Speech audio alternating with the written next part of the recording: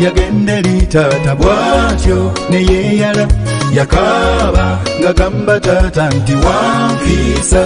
Taata yakyuka ng'omwana waali awo bambi alajana yabyewuunya byonna omwana byagamba. Taata yabuuza omwana we nti ebyapa wabisaawa? Nabiguliranga mu mannya geera nabikwasa. Yate akawunti mu banka kwe nasanga sente zo nabikwasa ne faamu byonna olwo. Omwana yasembera taata yamutegeeza nti faamu nazitunda ezo akawunti nazo mutwe zasiimuka musizirina byewampa bye nabitereka sijjukirayo. Kyakabiri naffe obutonzi bwatyo bwatwewuunya byonna yatuwa ebinaatuyamba ng'atwagala kyokka teraba bwatugamba buli kye mwetaaga munsabe nzuulo ndiwa kukibawa ffe tuli mu tulo. Kyakabiri naffe obutonzi bwatyo bwatwewuunya byonna yatuwa ebinaatuyamba ng'atwagala kyokka teraba bwatugamba buli kye mwetaaga munsabe nzuulo ndiwa kukibawa ffe tuli mu tulo.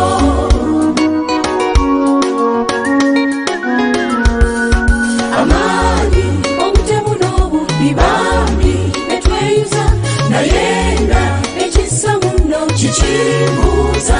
Taata sitoowa Katonda mwene agikuggulidde kyokka ofiira kwoli ajjeyo jasiti akanagandiizi tuswadde. Kyakabi tuli kuti tukyuse buli kimu mukirina atuberebererunye bulijjo simusabe nzitebawe.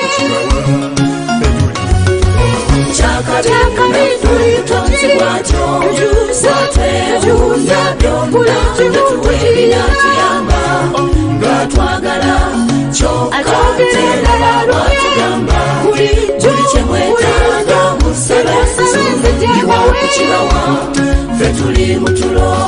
Mu Bassekabaka ekisooka essula 3 olunyiriri lwa 5 Mukama akoowola buli ssekinomu ti nsabe kyonna kyemba nkuwa naye oba tuli ku ki? Tulina bamalayika bo balinze bye tusaba naye ffe tuli mu byaffe ebitaliimu nsa. Oli bw'amalirira n'asaba n'afuna toolo ne tumukyukira woowe mitima kika ky'egyo musabe ebyammwe. Kyakabiri naffe obutonzi bwatyo bwatwewuunya byonna yatuwa ebinaatuyamba ng'atwagala kyokka teraba bwatugamba buli kye mwetaaga munsabe nzuulo ndiwa kukibawa ffe tuli mu tulo.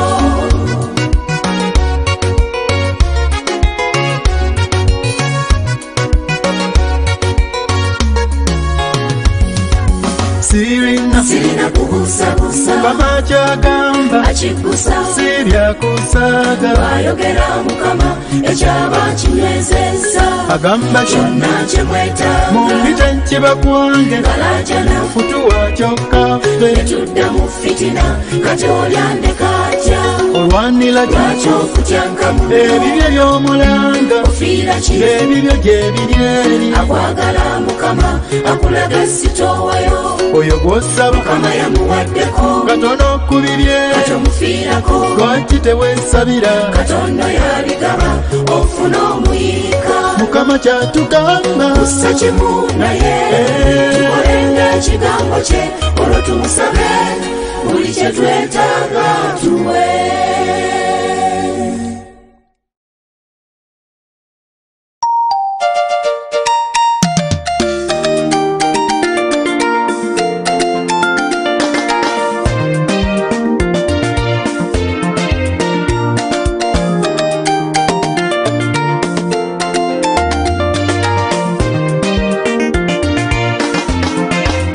baguddeko banywa butiisa obweddayi bulijjo mukwala tukunoonya bwatuula naffe kwekukuta muli batuufu banzi bakasimu kati annoonya eddala yakoowa tutambule muve mmwe mu mboozi obudde budduka mbulaba mugenda w'abanywanyi mu mbuuse ndyoke mbasiibule nga ntegedde munseeno ki kyewesizeeyo kwatalaba wange tugenda mubadde kyogenda kati abaffe ye kibatambuzisa ebigere ki kataate oba sente zitutimaye tekusalawo naffe tukanyambe temunoonya ekituufu kyekyenyo kibatuuse n'okulamaga mu kyo ki oyo yesu omunnazaalesi asembeza buli omajja kibatuuse okutambuza ebigere nti munoonya yesu kyekyenyo ye olaba batambulira abafa olwateffe waffe omulamu akikola atya yesu wamwoyo mwenna okumwesiga abangi mutyo wajjeeno yesu tamugoola ne bw'oba n'emigugu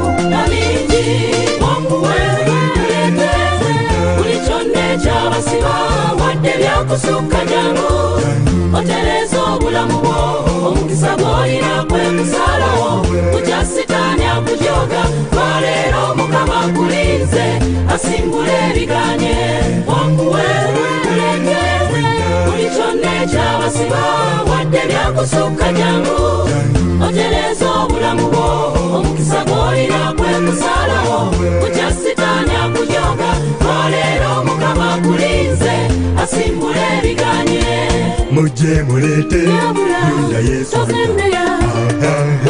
bimuwe byonna leero jakukakkana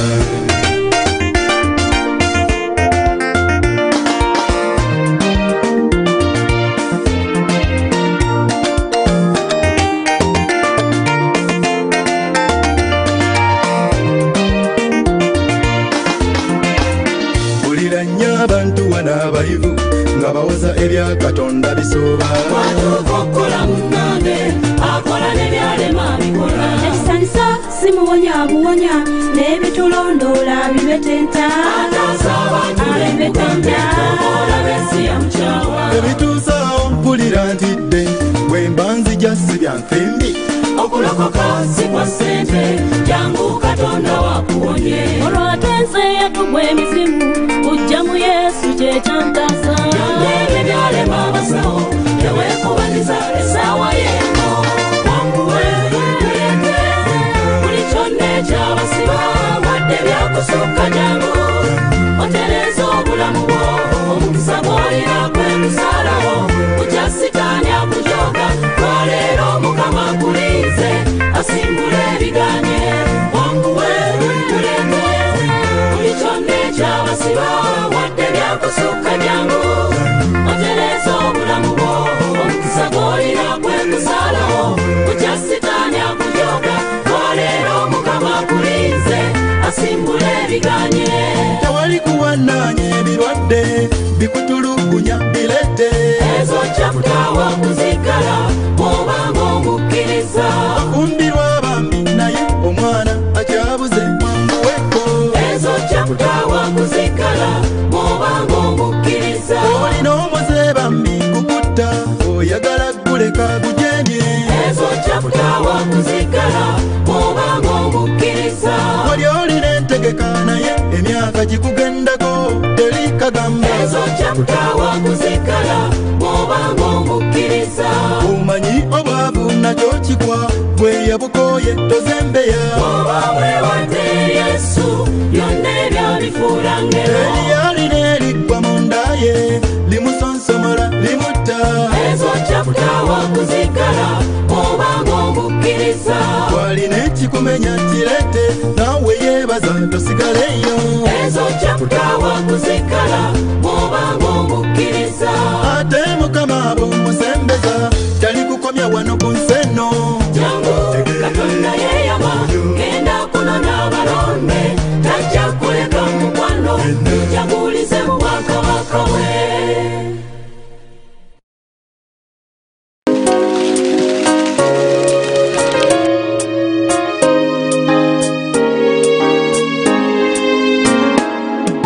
ebyaffe tetuddiriza tubaayo tubivumbula ddala tumunoonya omwoyo wa mukama n'atuwa ebyo bye tuleeta mu bantu era tusaba tuleme kuva kwebyo Katonda byatuwa.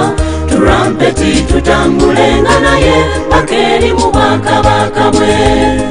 Emyaka gigenze nga tubawulira be balojja, bakagezi munnyo bwe beeteteggula, mutwava mu nkobe mu bisodde n'amazike. Abandi nti eriyo Katonda, naye okwo kwe kufuba kwa Sitaani akakkanye Katonda w'amagye. Laba bw'atuula n'atunula ne yeewuunya, kulaba ng'omuntu bwe yafiirira mu tyoboola. Twefudde bakatonda b'ensi, Mama wange mannya galiwo, alabye kule kutyo bwe kusalawo yense obuyinza bwe. Laba bw'atuula n'atunula ne yeewuunya, kulaba ng'omuntu bwe yafiirira mu tyoboola. Twefudde bakatonda b'ensi, Mama wange mannya galiwo, alabye kule kutyo bwe kusalawo yense obuyinza bwe.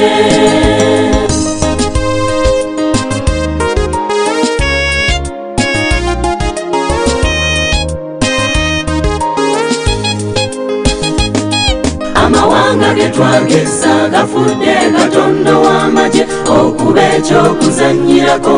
Ebisiyaga ne batongoza kyere, yenna wakanya ekyo obuyambi bwo ne babugyawo. Olwo n'otya ng'onosala puresha, ongera obuyambi bakuwe. Bw'aba Mukama nga ye yagamba nti mbikyawa, ddala ndyoyo atutiisatiisa, amawanga ne gavunnama lwakulya. Eyatonda ensi yeffe be yakwasa ne tugyeddiza, bintu bingi bye tusombye naye nga taata bimutyoboola. Ekiseera kye tuli mu ky'omikama, ensi tumanye nti ekaddiye, essaawa Yesu gye yagamba. Ebirwadde bigenda kwefuga ensi, ab'ensonyi okuzikiriza ensi balimbize. Byonna byawandiikibwa, otegedde Katonda w'ensi w'okaaba ki? Eno essaawa ya kusonga, tuli mu ky'omikama, ensi tumanye nti ekaddiye, essaawa Yesu gye yagamba. Ebirwadde bigenda kwefuga ensi, ab'ensonyi okuzikiriza ensi balimbize. Byonna byawandiikibwa, otegedde Katonda w'ensi w'okaaba ki? Eno essaawa ya kusonga mbere.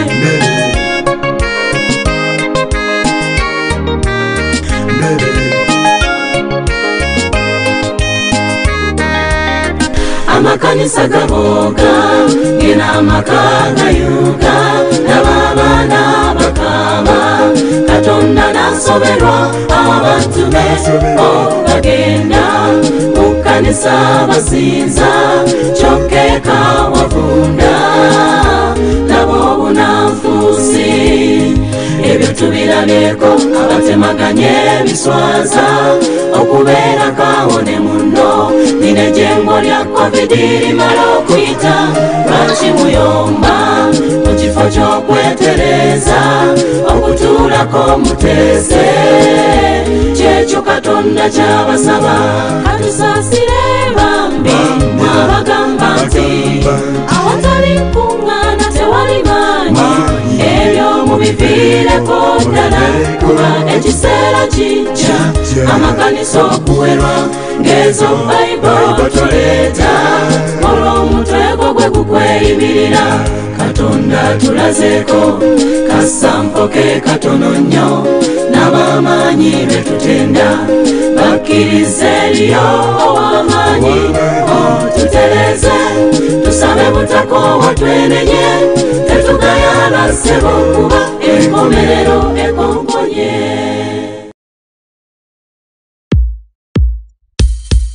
Kujiamini kunasababishwa na kuelewa. Kujiamini kunasababishwa na kuelewa. Ni kweli. Kujiamini kunasababishwa na kuelewa. Ni kweli. Kujiamini kunasababishwa na kuelewa. Ni kweli. Kujiamini kunasababishwa na kuelewa. Ni kweli. Kujiamini kunasababishwa na kuelewa. Umejikuta yalimupa duniani, ukujua lolote kuhusu maisha yako. Kuna mtu alipanga kwa ajili yako na akakufunga manisheni vitu vingi. Yote ni wewe kujitambua na kuanza kutembea sawa sawa na mpango wa Mungu juu ya maisha yako. Amka, simama, tawala na unakula hazina za ulimwengu.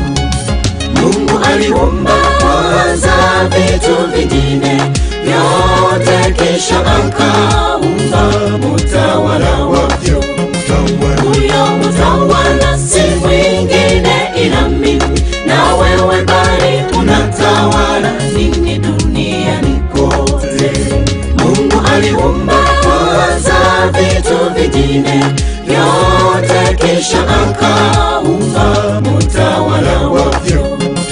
Huyo mtawala si mwingine ila mimi na wewe, bali unatawala nini duniani kote.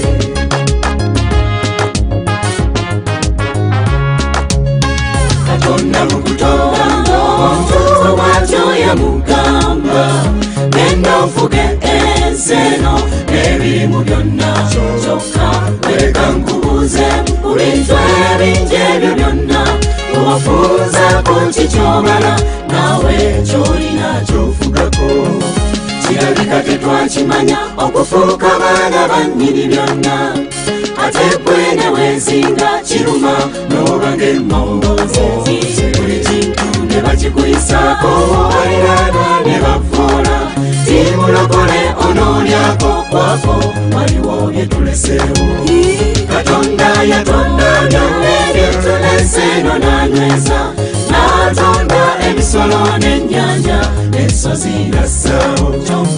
Wamala okutonda byonna ebyo n'atonda omuntu afuge ng'ebitondeddwa, wabula olina kikyofugayo. Katonda yatonda byonna ebitulese eno n'anyweza, n'atonda ebisolo n'ennyanja n'ensozi n'assaawo. Wamala okutonda byonna ebyo n'atonda omuntu afuge ng'ebitondeddwa, wabula olina kikyofugayo.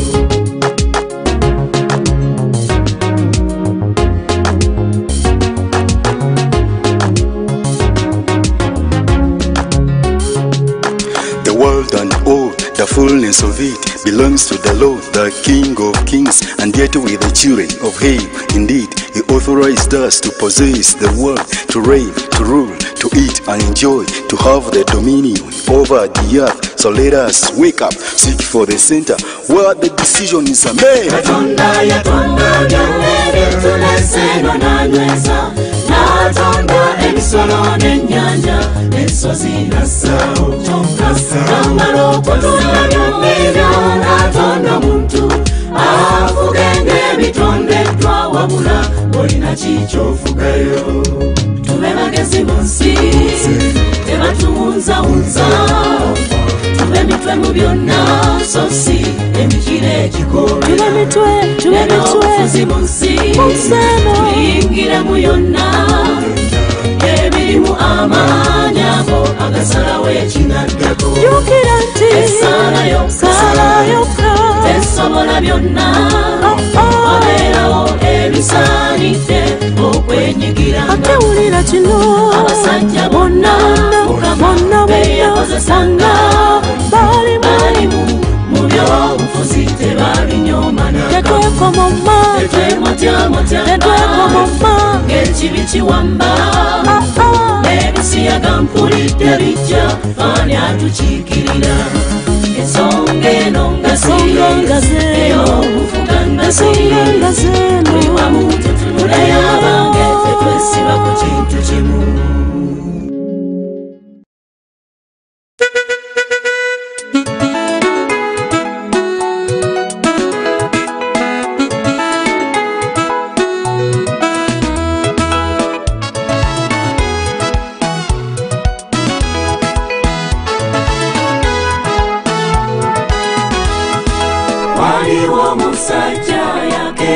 bukya ng'ayetaganye ennyumba kyeyava gyezimbira obwongo bwe nkugambye ne bumuwalya yafa ng'azimba baaba omusingi nga mufu ennyumba ye bwe yagwa enkuba nejja kibuyaga okukuta enjumwe yagendera nanyini nj'okutta ng'esanyewo yakaba nnyo naye nga enju ezikiridde omusingi mwatu gwegugumya ennyumba tomala gazimba oluka ennyumba eggwe leero kankubuuze naawe ozimya otya museeno onywezezza otya omusingi mu mwoyo omusingi mwatu gwegugumya ennyumba tomala gazimba oluka ennyumba eggwe leero kankubuuze naawe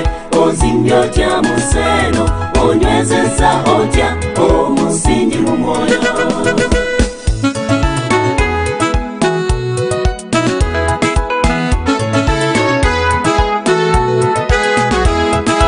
waliwo omusajja eyali abitegeera yanoonya wali olwazi omusingi n'asima n'agizimba ennyumba ku mutindo kyokka ekyamuyamba lwazi omusingi mugumu ennyumba ye bwe yagwa enkuba nejja kibuyaga okukunta enju teyakankana nanyini nj'okutta neyewunya nnyo yasanyuka asinza oyo yesu yekka omusingi mwatu gwegugumya ennyumba tomala gazimba oluka ennyumba eggwe leero kankubuuze naawe ozimya otya museeno onywezezza otya omusingi mu mwoyo omusingi mwatu gwegugumya ennyumba tomala gazimba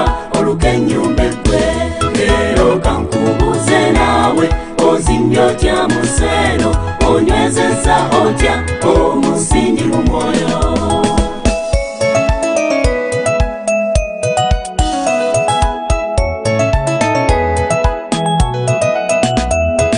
simanyi bulungi ozimbidde ku ki olwazi olw'edda ye yesu awanguza buli kyonna kyonna ky'ozimba ozimbira mu ye ojja kulaba naawe okuyunga kuwedde embuyaga bwebeekunta n'ofumuka oyo yesu wakikaki akwerabira ssebo tolina kubeera ku lusuubo kimanye kusaba osimba omusingi mu yesu onywere omusingi mwatu gwegugumya ennyumba tomala gazimba oluka ennyumba eggwe leero kankubuuze naawe ozimya otya museeno onywezezza otya omusingi mu mwoyo omusingi mwatu gwegugumya ennyumba tomala gazimba oluka ennyumba eggwe leero kankubuuze naawe ozimya otya museeno onywezezza otya omusingi mu mwoyo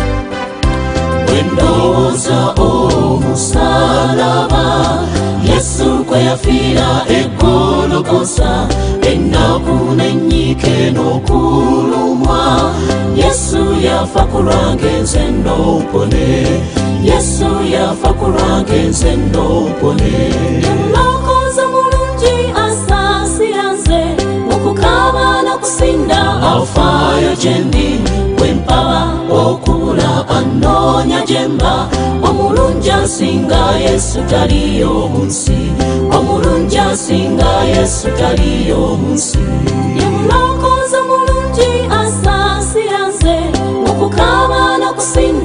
afaayo gyendi bwempaba okula anoonya gyemba omulungi asinga Yesu taliyo mu nsi omulungi asinga Yesu taliyo mu nsi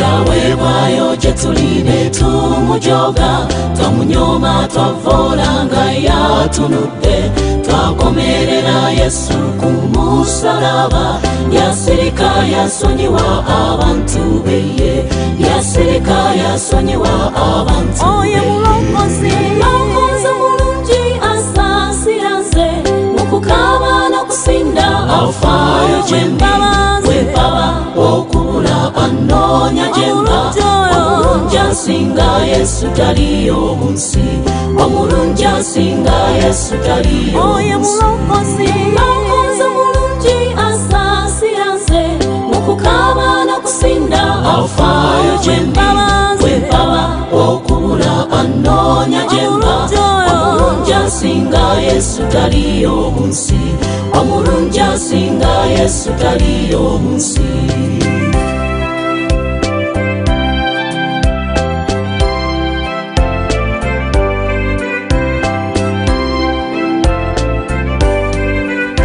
Yazukira Yesu ekologosa entana ya Yesu teyamuyinza amagombe n'entana byatya nnyo kwolwo kwekwasamane Yesu n'avaayo omulamu kwekwasamane Yesu n'avaayo oye mulokozi mulungi asaasira nze mukukaaba n'okusinda afaayo gyendi bwempaba okula anoonya gyemba omulungi asinga Yesu taliyo mu nsi omulungi asinga Yesu taliyo oye mulokozi mulungi asaasira nze mukukaaba n'okusinda afaayo gyendi bwempaba okula anoonya gyemba omulungi asinga Yesu taliyo mu nsi omulungi asinga Yesu taliyo mu nsi katuyimbe tweyanse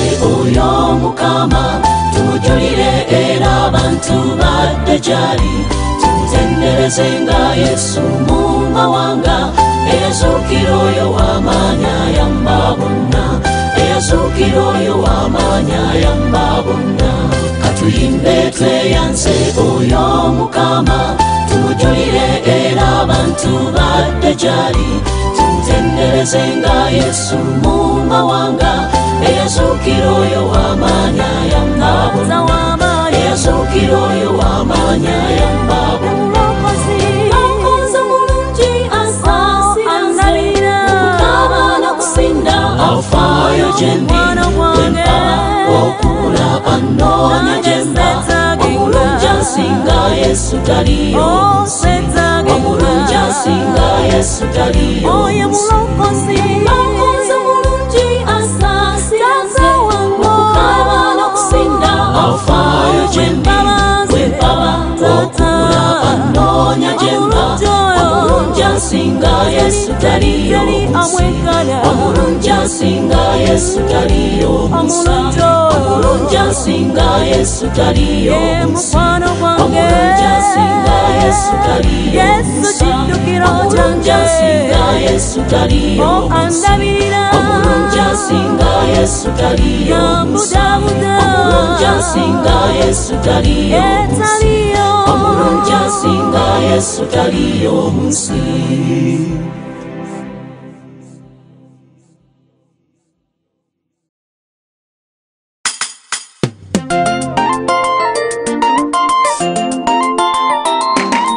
simanya abaweereza wenna buli omu eyo kyokola naye mu byonna bw'oba okola manya tusimba kimu mubiri gwa omusingi tulina ye Yesu tetulina musingi mulala okujjako ye omulangira omuyekka kituufu omulimu gw'ekkanisa ugattako nga tuli bumu ne tuzimba omubiri gwa Kristo tujjukira omusingi tetulina ye Yesu tetulina musingi mulala okujjako ye omulangira omuyeka tekituufu omulimu gw'ekkanisa mugattako nga tuli bumu ne tuzimba omubiri gwa Kristo.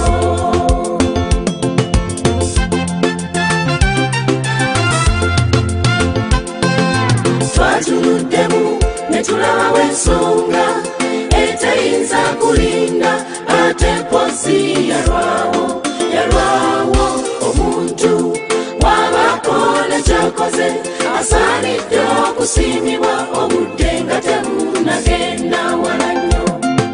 Kitukakatako okwebaza Katonda eyatuwa taata Bishopu Kiganda ne maama mutuleze nnyo tetulina kyakubawo okubasiima naye mu byonna Katonda gwe tusaba okubawo ekisinga.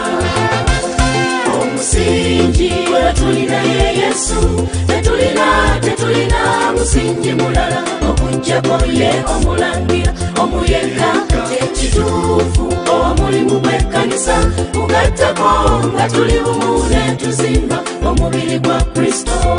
Tunyweza omusingi tulina ye Yesu tetulina musingi mulala okujjako ye omulangira omuyeka tekituufu omulimu gw'ekkanisa mugattako nga tuli bumu ne tuzimba omubiri gwa Kristo.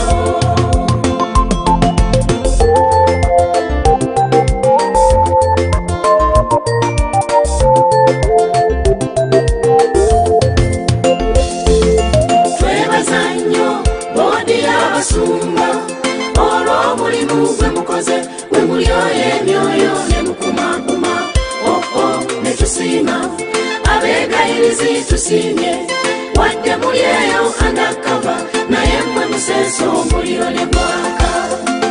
Bayimbi bannaffe abasinza n'abatendereza amakwaya tetukowa saako bandi tuweereze tunywere nga tussa kiru tewali amanyi nnyo n'atamanyi ffenna omulamu aguli gumu wagutuukeyo omukulu gye tukolerera.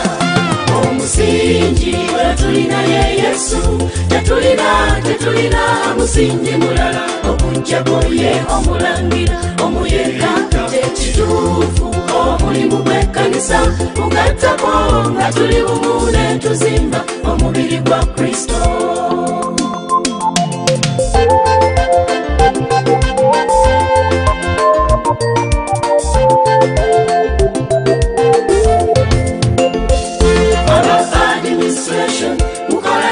Tusiima bongerwa saakate fukasinyigira mwebale kusagula ne musengejjo abatekiniko saako nammwe abasawuli twakkiriza muli batendeke mmwe mwebale kukuuma mutindo. Abaprotoko mwebale n'abadinkoni mweba ashatu n'ayogera ki naye mmanyi gwe muweereza abalaba abavubuka sipoti situsimye sanitation mutunyiza ate hospitality mutwewunyisa nnyo.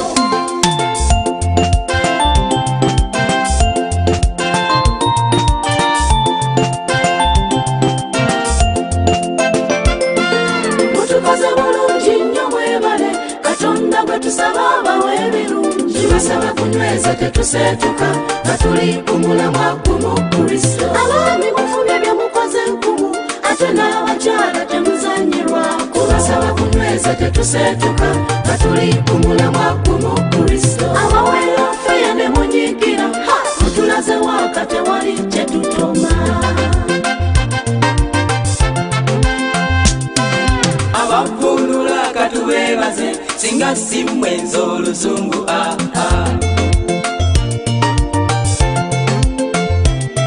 obuweereza bw'abaana mwebale ate n'abatiini temuwunjawunja tubasaba kunyweza tetuseetuka nga tuli ku mulamwa gumu Kristo. ababuulizi b'enjiri tubeebaza ate abasajulite tetulina kyakwogera. Bannange tusaba bumu okwagalana mu ffe kibenga ky'ekinyusi tubeere bumu. Omusingi gwe tulina ye Yesu tetulina musingi mulala okujjako Kristo.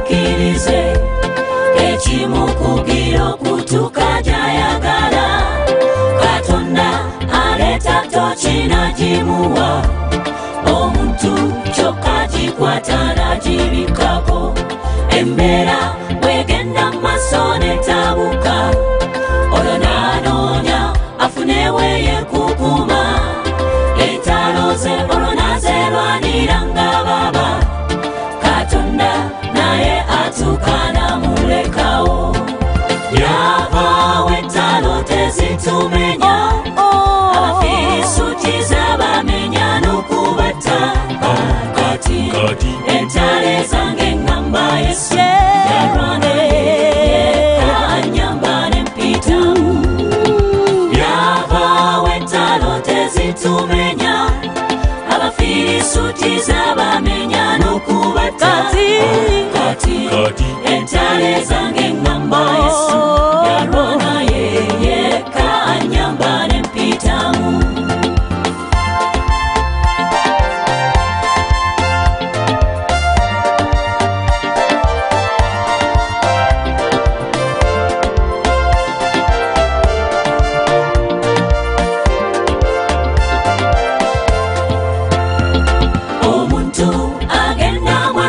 sobera neyewayo okukola kyasobola entalo ze nezimumega nasoberwa Katonda nga yamukeneka wamma embeera egenda mwattu n'entabuka netukankana omulabe n'agaziwa netuyiya ngeri ki gye tusomoka Katonda ye alyawalinze kyosaba yavaawo entalo tezitumenya abafirisuuti zabamenya n'okubata kati entalo zange ngamba Yesu yarwana yeka anyamba n'empitamu yavaawo entalo tezitumenya abafirisuuti zabamenya n'okubata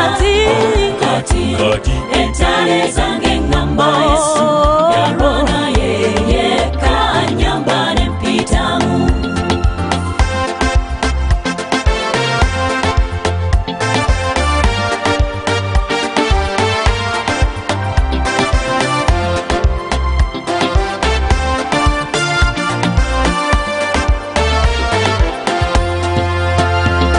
ebizibu ebikuyitirira obungi olwo n'otambula bonneyo n'obagamba osuubira nti waliwo anakuyamba bovaawo emboozi kwolwo banyumyayo omuyambi abeera wawona kulinda neweerwanako naye nga tomuyita ayagala omugambeko ajja kuyambe erinnya lye ye Yesu yajja okuyamba yavaawo entalo tezitumenya abafirisuuti zabamenya n'okubata kati entalo zange ngamba Yesu yarwana yeka anyamba n'empitamu yavaawo entalo tezitumenya abafirisuuti zabamenya n'okubata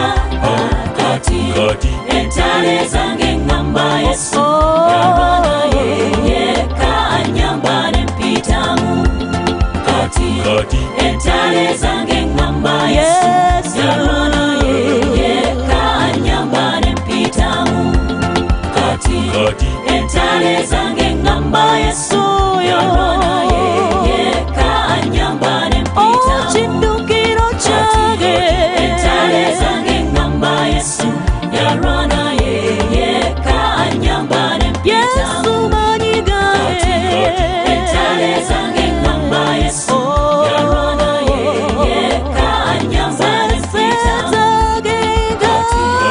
entalo zange ngamba Yesu yarwana yeka anyamba n'empitamu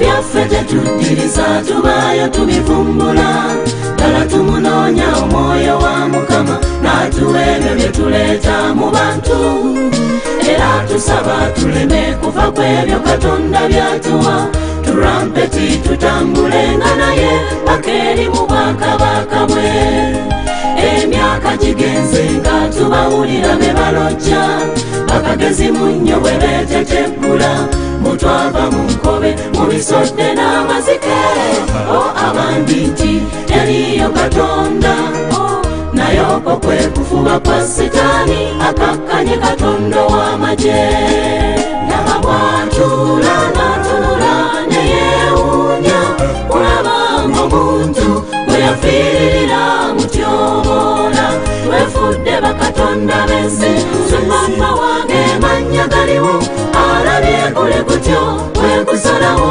yese obuyinza bwe laba bw'atuula n'atunula ne yeewuunya kulaba ng'omuntu bwe yafiiririra mu tyoboola twefudde bakatonda b'ensi supapa wange mannya galiwo alabye gule gutyo bwe gusalawo yese obuyinza bwe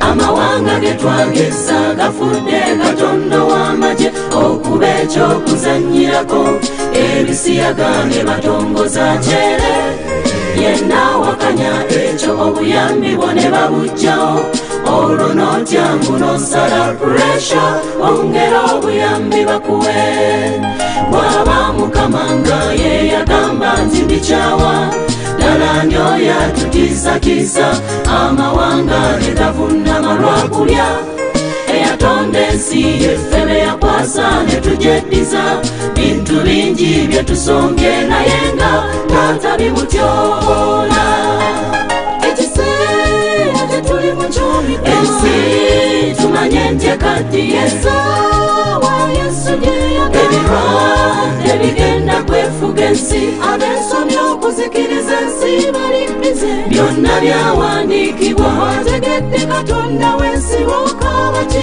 eno essaawa yakusonga tetuli mu kyomika ensi tumanye nti ekaddiye essaawa Yesu gyeyagala ebirwadde bigenda kwefuga ensi ab'ensonyi okuzikiriza ensi balimbize byonna byawandiikibwa wategedde Katonda w'ensi wokaaba ki eno essaawa yakusonga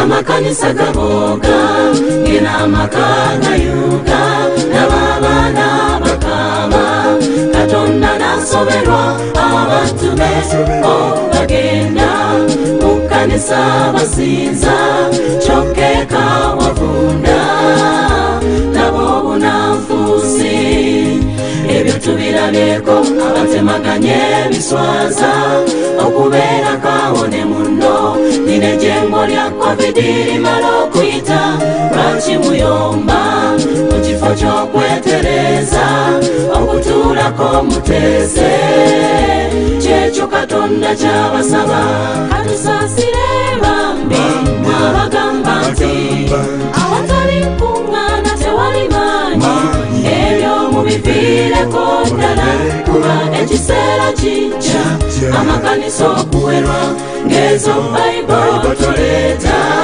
olw'omutwe gwo gwe gukweyibirira Katonda tulazeeko kasampo ke katono nnyo n'ab'amaanyi be tutenda bakkirize eriyo ow'amaanyi otutereze tusabe butakoowa twenenye tetugayala ssebo kuba enkomerero ekonkonye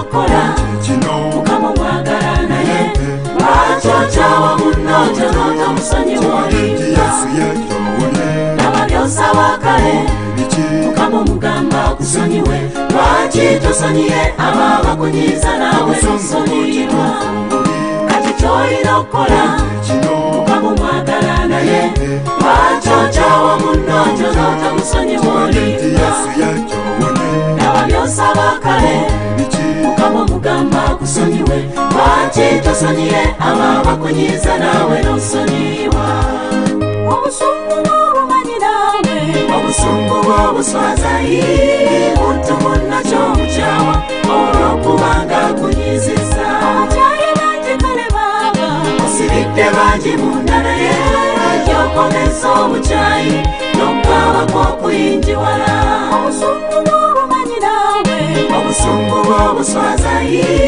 muntu munnakyo mukyawa olw'okubanga kunyiziza abakyayi bangi kale baaba osibidde bangi munda naye gyokomeza obukyayi n'okwaba kw'okuyingiwala obusungu bw'okituufu bubi kati kyolina okukola mukama mwagala naye lwakyocawa munno kyonotamusonyiwa olimba naba byosaba kale mukama omugamba kusonyiwe lwaki tosonyiye ababakunyiza nawe nosonyiyibwa kati kyolina okukola mukama omwagala naye lwakyocawa munno kyonotamusonyiwa olimba naba byosaba kale mukama omugamba kusonyiwe lwaki tosonyiye ababakunyiza nawe nosonyiyibwa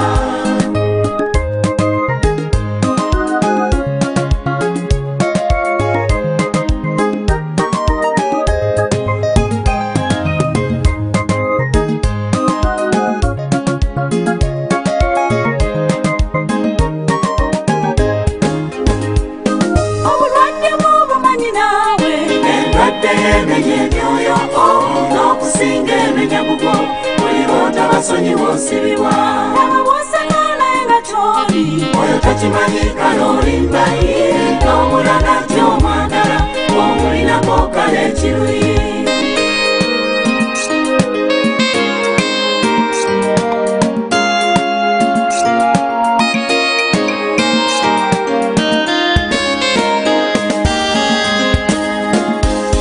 obusungu bw'okituufu bubi kati kyolina okukola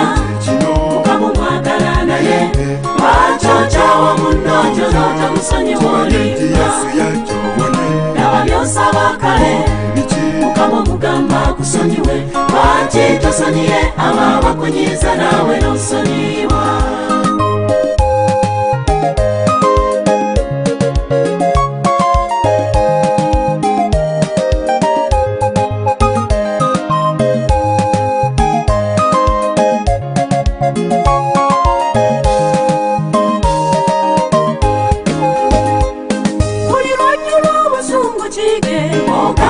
Yesu oyo nakuvumya n'omanya nti bibaawo n'osonyiwa gendo ddala wakusobya tonvuma toyomba otyanga gyendi nga tonkyaye tonnenya nayo mpabula nentegeera bwentyo nenkyusa obusungu bw'okituufu bubi kati kyolina okukola mukama mwagala naye lwakyocawa munno kyonotamusonyiwa olimba naba byosaba kale mukama omugamba kusonyiwe lwaki tosonyiye ababakunyiza nawe nosonyiyibwa kati kyolina okukola mukama omwagala naye lwakyocawa munno kyonotamusonyiwa olimba naba byosaba kale mukama omugamba kusonyiwe lwaki tosonyiye ababakunyiza nawe nosonyiyibwa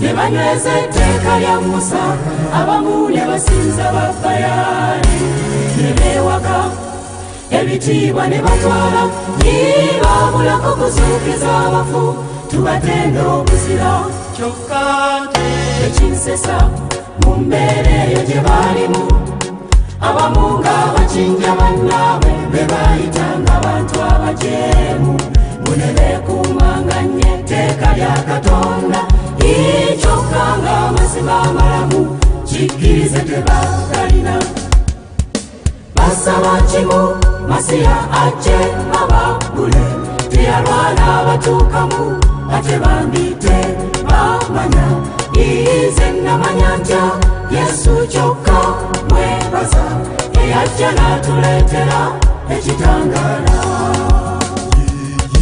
basaba kimu Masiya ajje abaggule teyalwana abatuukamu ate bambiite bamanya ize namanya ntya Yesu kyokka mwebaza eyajja n'atuleetera ekitangaala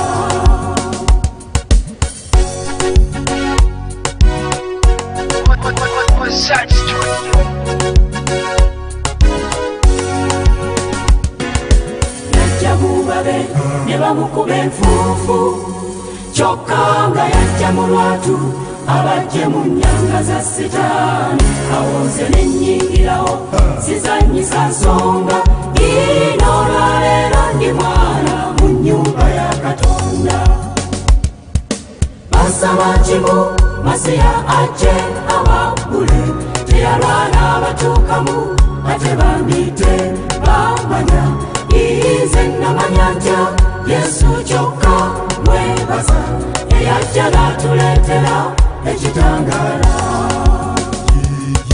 basaba kimu Masiya ajje abaggule teyalwana abatuukamu ate bambiite bamanya ize namanya ntya Yesu kyokka mwebaza eyajja n'atuleetera ekitangaala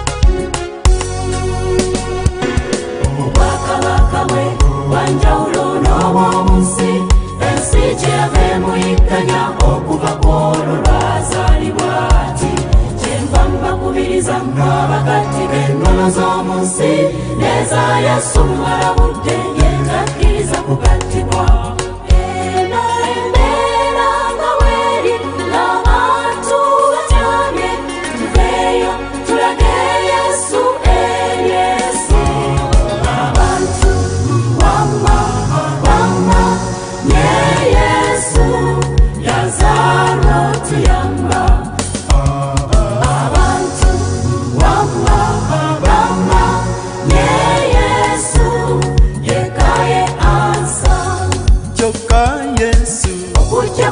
Yesu n'ekisa kye bimponya nze oyo Yesu asaasira abanaku n'ababbi abaddiramu kyokka teera akyusa n'abanene abalina agatima g'empisa embi olwo nno ne beenenya era ne bafuuka ab'ewuwe kati leero Yesu ayagala nnyo nazaalibwa mu mutima ogugomunda okusinga baazaalibwa mu seffuliya omulimu gw'okulya jjukira nti akakkanya abagezi ab'enseero n'abasawansi nga yataama n'ayimusa ebisiru ebikkiriza erinnya lye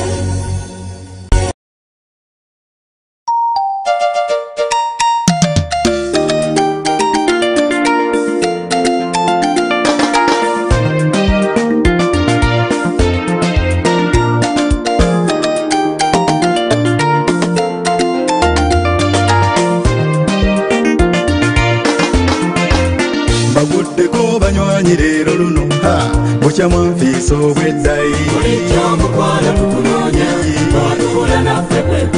muli batuufu banzi bakasimu kati annoonya ddala yakuwa mugenda w'abanywanyi mu mbuuse ndyoke mbasiibule nga ntegedde mubadde kyogenda kati abaffe ye kibatambuzisa ebigere ki kyemunoonya ekituufu kye kyekyenyo kibatuuse n'okulamaga mu kyoki oyo Yesu Omunnazaaleesi asembeza buli omwajja kibatuuse okutambuza ebigere nti munoonya Yesu kyekyenyo ye olaba batambulira abafa olwateffe waffe omulamu akikola atya Yesu wa mwoyo mwenna okumwesiga abangi mutyo mujjeeno Yesu takuboola ne bw'oba n'emigugu na bingi onkuwe buli kyonna ekyabasiba wadde byakusukka jangu otereza obulamu bwo omukisa gw'olina kwe kusalawo kutya sitaani akujooga olwaleero Mukama akulinze asimbula ebiganye onkuwe buli kyonna ekyabasiba wadde byakusukka jangu otereza obulamu bwo omukisa gw'olina kwe kusalawo kutya sitaani akujooga olwaleero Mukama akulinze asimbula ebiganye mujje muleete yunda Yesu bimuwe byonna leero jakukakkana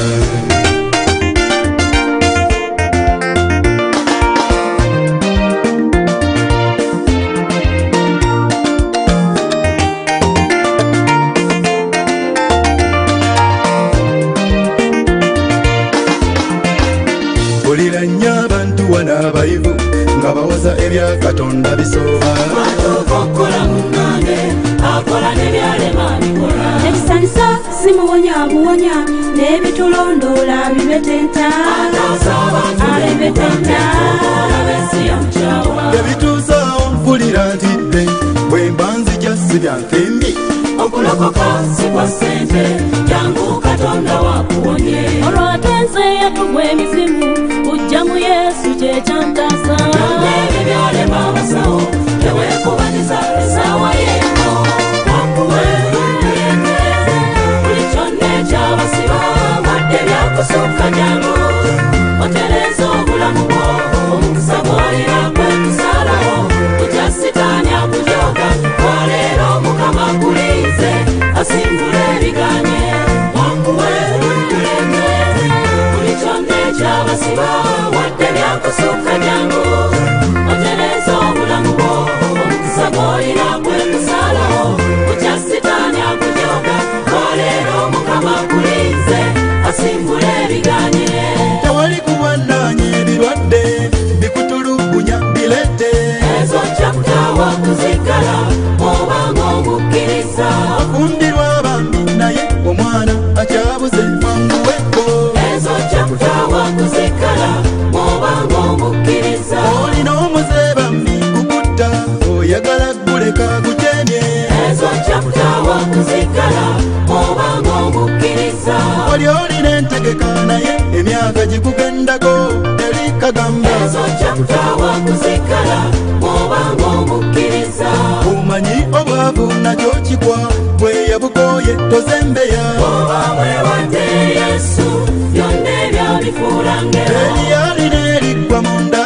ye limusonsomola limutta ezo kyakutaawa kuzigala obanga omukkiriza twalina ekikumenya kirete nawe yeebaza tosigaleyo ezo kyakutaawa kuzigala obanga omukkiriza ate Mukama bw'omusembeza kyalikukomya wano ku nseno jangu Katonda yeeyama genda kunona abalombe tajja kuleka mukwano jagulize mu bwakabaka bwe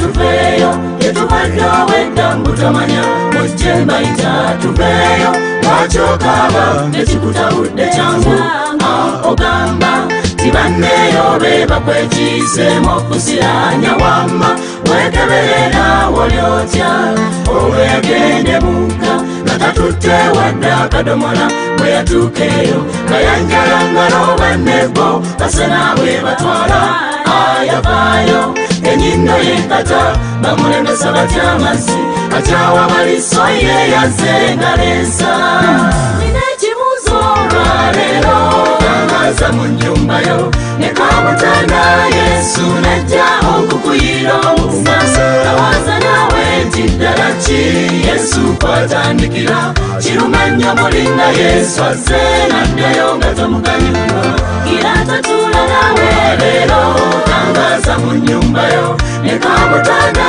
Yesu najja okukuyira omufasa tawaza nawe nti ddala wa Yesu watandikira ojja kukyawanze sonnate nga yekwateteesetese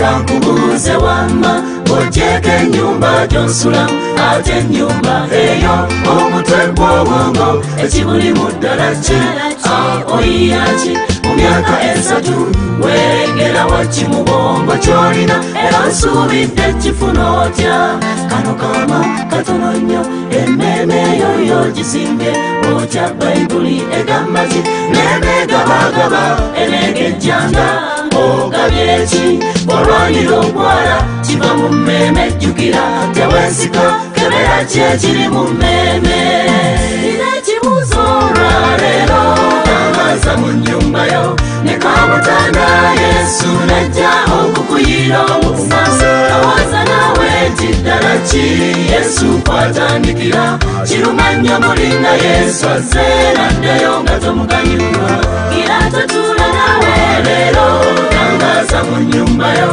ne kamutanda Yesu najja okukuyira omufasa tawaza nawe nti ddala wa Yesu watandikira ojja kukyawanze sonnate nga yekwateteesetese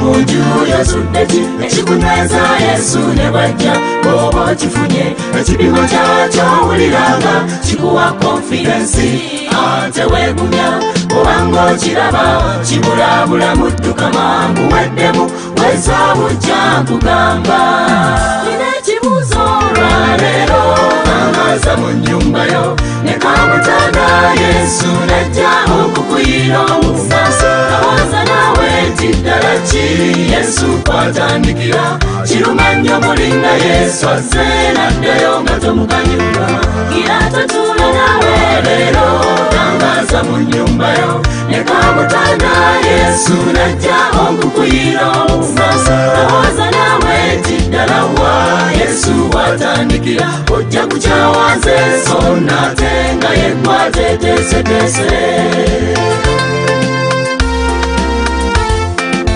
kati tubuuza nti mu nju yo wasama kafo kosabiramu tuli ku nju yo weetereze olina ki mu nnyumba yo abalala katekena nnyombo wewuweeyo mirembe gyali tuli ku nju yo weetereze olina ki mu nnyumba yo gira jjamu kazambye ebigali kafa nkunayo ddera ofulumye tuli ku nju yo weetereze olina ki mu nnyumba yo laba mu nju yo ey'obwongo muli mukagaali oba kalina tuli ku nju yo weetereze olina ki mu nnyumba yo olina ennyumba nga gwe mutima yonna egegedde obukyayinenge tuli ku nju yo weetereze olina ki mu nnyumba yo olina ennyumba nga yessimu naye kubuuza ejjudde ki tuli ku nju yo weetereze olina ki mu nnyumba yo abamusindikira kameseji kamujuna simu nga yajjudde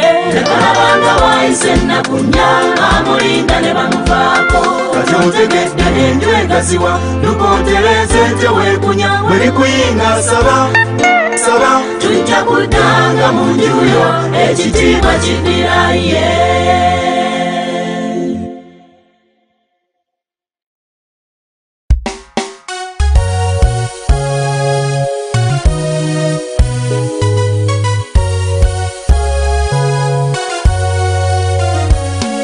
omwana yagenda eri taata bw'atyo ne yeeyala yakaaba ng'agamba taata nti wanfiisa. Taata yakyuka ng'omwana waali awo bambi alajana, yabyewuunya byonna omwana byagamba. Taata yabuuza omwana we nti ebyapa wabisaawa? Nabigguliranga mu mannya geera nabikwasa. Yate akawunti mu banka kwe nasanga sente zo, nabikwasa n'effaamu byonna kwolwo. Omwana yasemberera taata, yamutegeeza nti ffaamu nazitunda, ezo akawunti nazo mutwe zasiimuka musi zirina, bye wampa bye nabitereka sijjukirayo. Kyakabi naffe obutonzi bwatyo, bwatwewuunya byonna yatuwa ebinaatuyamba, ng'atwagala kyokka teraba bwatugamba. Buli kye mwetaaga munsabe nzuuno ndi wa kukibawa, ffe tuli mu tulo. Kyakabi naffe obutonzi bwatyo, bwatwewuunya byonna yatuwa ebinaatuyamba, ng'atwagala kyokka teraba bwatugamba. Buli kye mwetaaga munsabe nzuuno ndi wa kukibawa, ffe tuli mu tulo.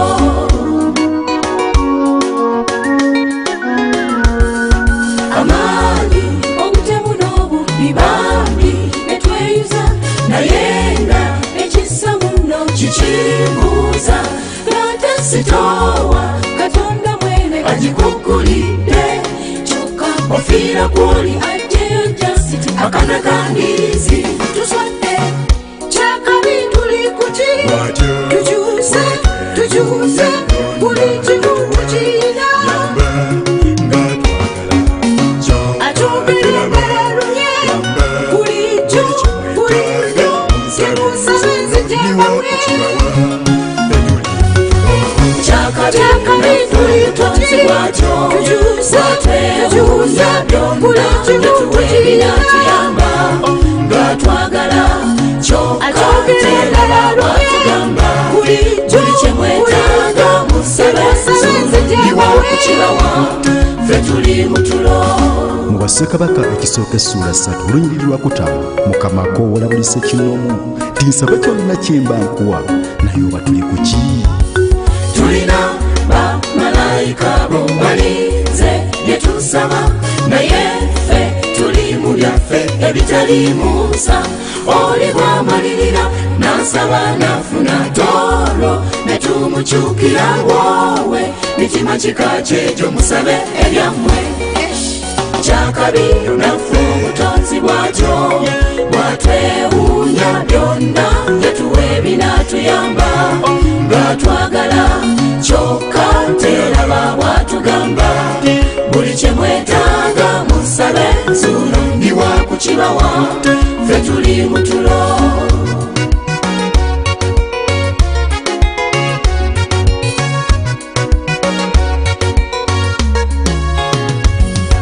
Sirina kubuusabuusa, Mukama kyagamba akiggusa, siryakusaaga. Bw'ayogera Mukama ekyaba kinywezezza, Agamba kyonna kye mwetaaga mumpite nkiba kwange, kalajana kutuwa kyokka ffe. tetudda mu fitina, kati olyandeka atya?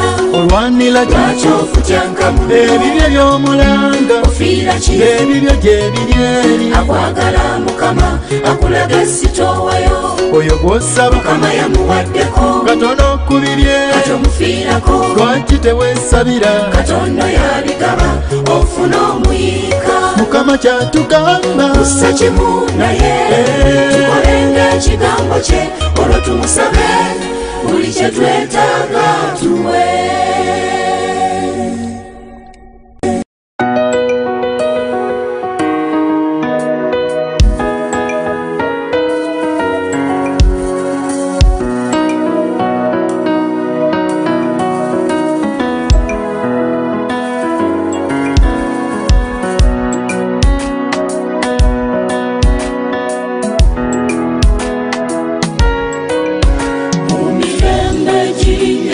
musa ku lugendo lw'okununulibwa kwabwe Katonda yassaawo abakulu mu mitendera era bamanyanga ebifo bano ne bakiwulira nga kiruma kola n'eddesani n'abiramu olwo ne beekuŋŋaanya nga beegugunga obusungu bwa Mukama ne bumujjula Mukama n'abatumira okweseka muve musisira muwa n'okufa kola ne banne bo tebakitwala ettaka ly'abamira bo tebawona abantu baasalawo tebawona baasalawo mwewala obujeemu baasalawo tebawona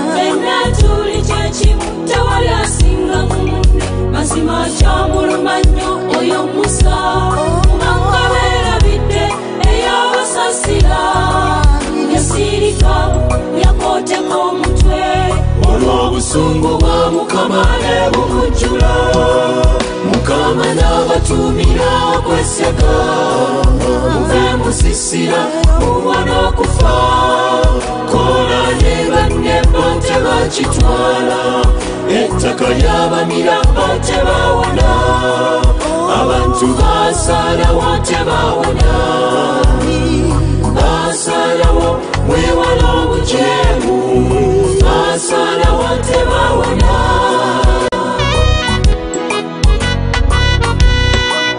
muno mu lugendo lw'obulokozi tulina okumanya ffenna gye twava era tekyali kitono okulokolwa tuve mu byamanyi tukakkanira ekigambo kye buno obubinja mwewale ssebo tunuulira oyo eyakuyita buno obubinja mwewale ssebo tunuulira oyo ye Katonda wa Mukama n'abatumira okweseka muve musisira muwa n'okufa kola ne banne bo tebakitwala ettaka ly'abamira bo tebawona abantu baasalawo tebawona baasalawo mwewala obujeemu baasalawo tebawona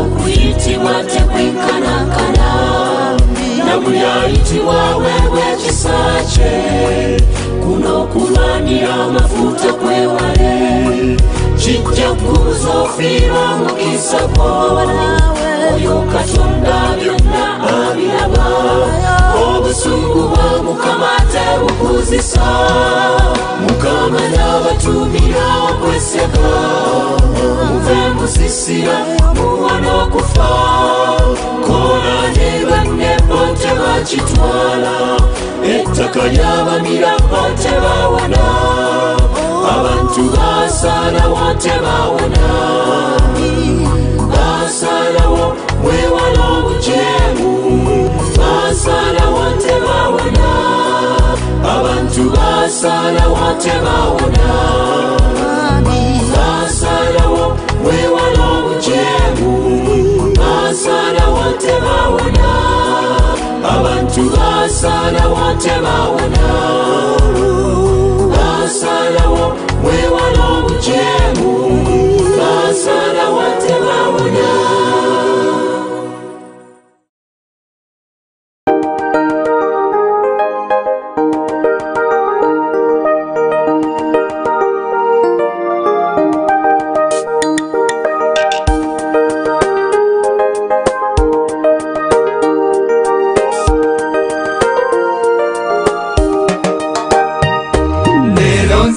sala uliriza kyesaba nyigirizibwa nnyonnyo amaanyi ne ganzibwamu nyongobera mbulumi nga bingi binnemye mukama asaba kimu kiti gulumiza erinnya lyo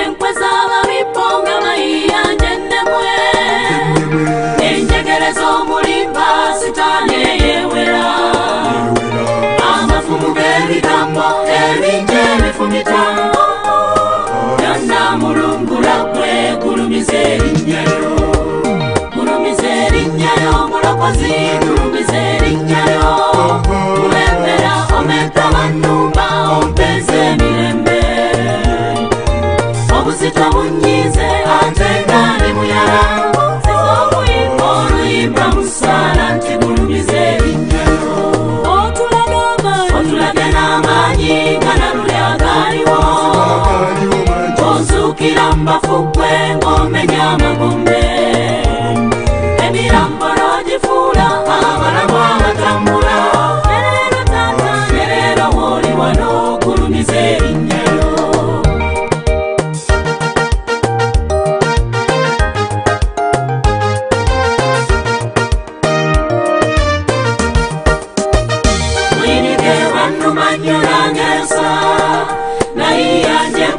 mikwano nagyo neginnema ani yaninjagatterange nanjawo ndi mulala etyo nekowoola erinnya lya yesu ajjanjule namuyitanga ndi bwongu bwentinga ebiwundu bimbunye nayogera nensaba mu ssaala nti gulumiza erinnya lyo olage nti oli kumpi abo bonna abagwesize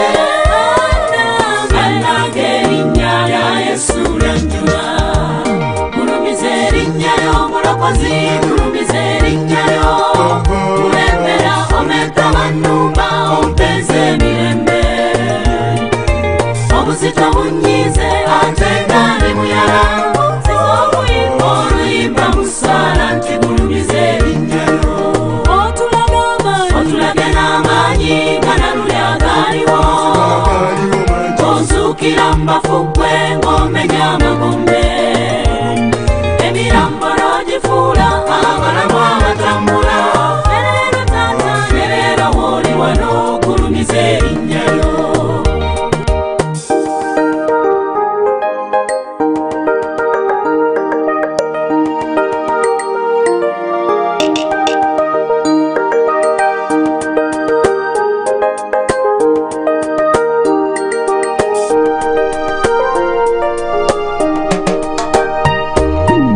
otabuddwa bingi kituufu osobeddwa ebinyonga yaleba buli muntu akulaba n'enyabutwe ate nga nebewesigetta bakyuse bankubuddemu komya okukaaba kati osabe nga tokoye wekkalire omugambe yesu nti gulumiza erinnya lyo ensonga zo ozirambike nga ozatule mu maaso ge abantu tobanyumiza bakoye okuwulira obulumi bwo wemalire mukama enjawulo ejja kujja gulumiza erinnya lyo mulokozi gulumiza erinnya lyo mulembera omeka bannumba ompeza emirembe obuzito bunyize ate nga ne muyala oluyimba musaala nti gulumiza erinnya lyo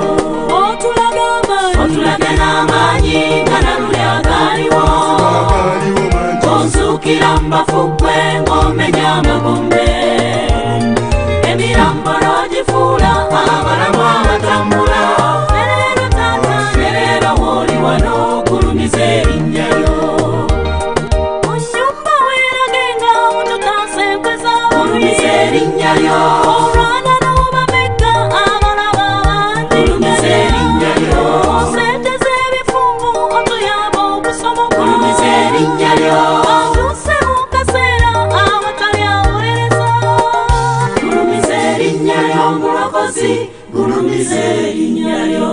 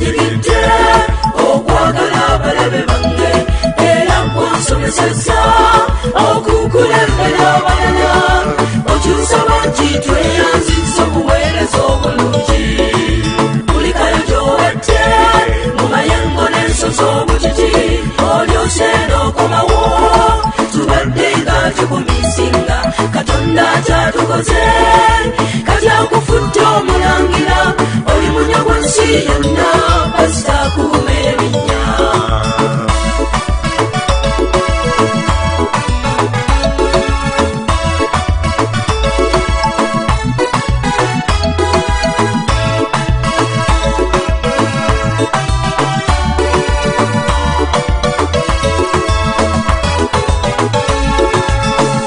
Sojikuzisa otuleza abaana ffe abakadde ne baweereza nnyo awatali kwesasira abadiikoni ne bafungubira Yesu n'atuyamba okuguma buli muntu akoze omulimu awatali kwekwasa abayimbi ne ba ashas abasabi babaawo ab'ennanga professionals abasumba abakolabo development ne basekulitale studio masima buli muntu akoze omulimu awatali kwekwasa endi yekoze nnyo okuwangula emyoyo tivi etugasiza okuyimusa abakkiriza bomanyi ne botomanyi bonna bayambye omulimu Yesu tumwebaza nnyo fena tuwa amaanyi mukutulanjegerera asumulula abantu abakyala n'abavubuka n'abaami bakutte omumuli abantu banyiikidde nnyo kanje tuleeba okusiima bemmenye ne bensimenye basita bakoze obutaweera.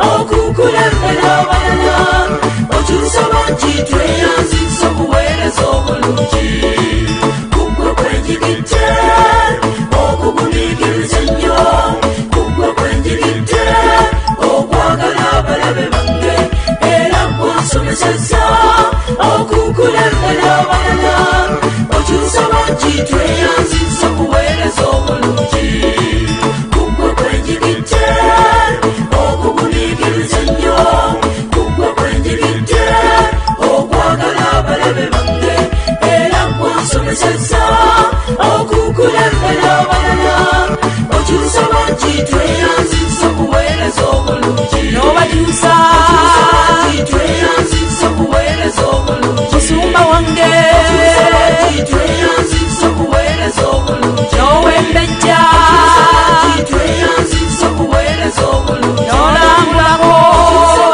tweyanziza okuweereza obulungi.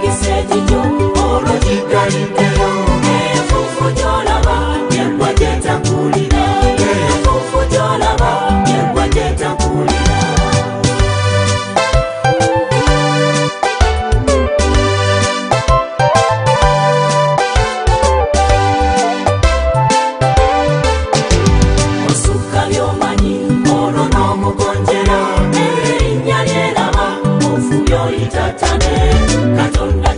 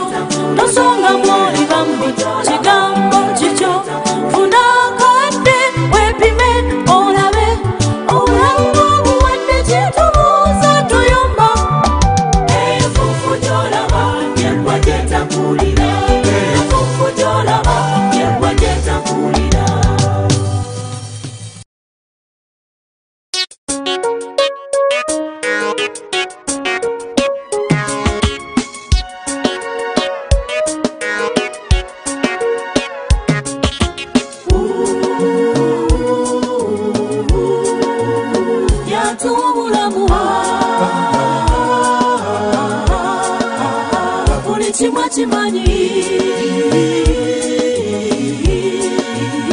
oyatulwanira ffe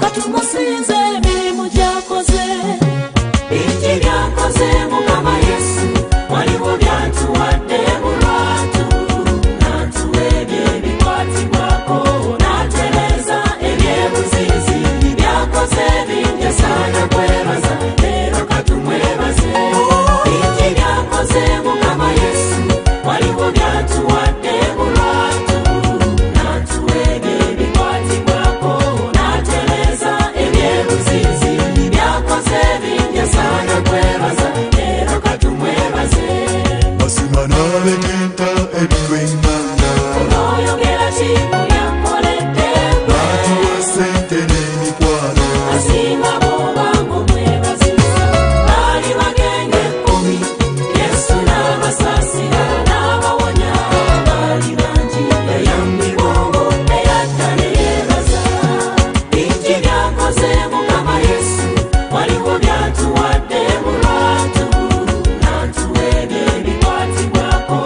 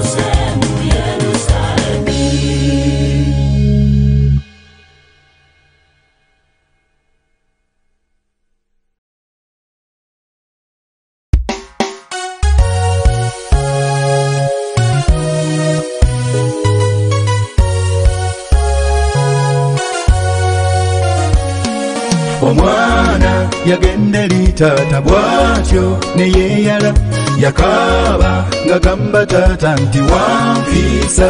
Taata yakyuka ng'omwana waali awo bambi alajana yabyewuunya byonna omwana byagamba. Taata yabuuza omwana we nti ebyapa wabisaawa? Nabiguliranga mu mannya geera nabikwasa. Yate akawunti mu banka kwe nasanga sente zo nabikwasa n'effaamu byonna olwo. Omwana yasemberera taata yamutegeeza n'effaamu nazitunda. Ezo akawunti nazo mutwe zasiimuka musizirina.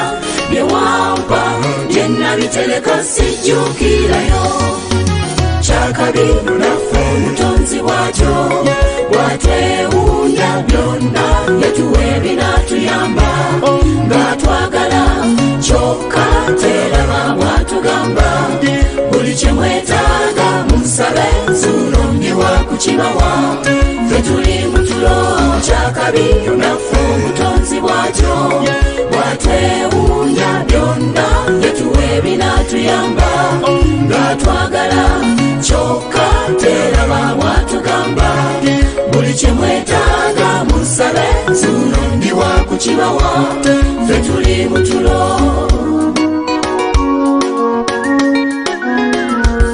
Obutemu n'obubbi bambi betweyuza ekissa muno kikimbuuza. Bayogera Mukama ekyaba kinywezezza. Agamba kyonna kye mwetaaga mumpite nkibagwange kalajana futuwa kyokka ffe tuddamu fitina kati olyandeka atya.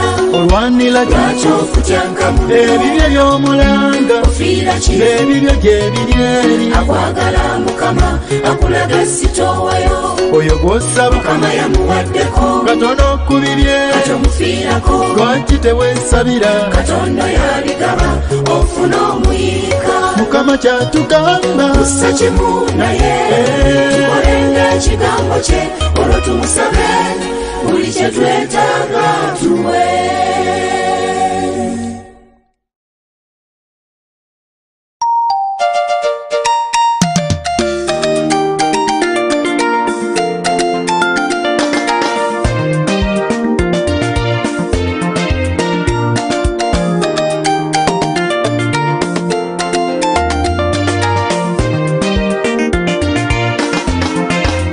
Baguddeko banywanyi leero luno bukya mwanfiisa obweddayi. bulijjo mukwala tukunoonya bawatubula naffe kwekukuta. Muli batuufu banzi bakasimu kati anoonya ddala yakoowa. tutambule muve mwe mu mboozi obudde budduka mbulaba. Mugenda w'abanywanyi mumbuuse ndyoke mbasiibule nga ntegedde. muzeero ki kye weesizeeyo kwagala wange tugenda. Kubadde kyogenda kati abaffe ye kibatambuzisa ebigere ki. Bataata oba sente zitutimaye okusalawo naffe tukanyambe. Temunoonya ekituufu kyekyenyo kibatuuse n'okulamaga mutyo ki. Oyo Yesu Omunnazaaleesi asembeza buli omwajja. Batuuse okutambuza ebigere nti munoonya Yesu kyekyenyo ye. olaba batambulira abafa olwateffe waffe omulamu. Akikola atya Yesu wa mwoyo mwenna okumwesiga abangi mutyo. Ojjeeno Yesu takugoola ne bw'oba n'emigugu namingi wanguwe tuleete buli kyonna ekyabasiba wadde byakusukka jangu otereeza obulamu bwo omukisa gw'olina kwe kusalawo kukya sitaani akujooga lwaleero Mukama akulinze asingula ebiganye wanguwe tuleete buli kyonna ekyabasiba wadde byakusukka jangu otereeza obulamu bwo omukisa gw'olina kwe kusalawo kukya sitaani akujooga lwaleero Mukama akulinze asimbula ebiganye. Mujje muleete yunda Yesu bimuwe byonna leero jakukakkana.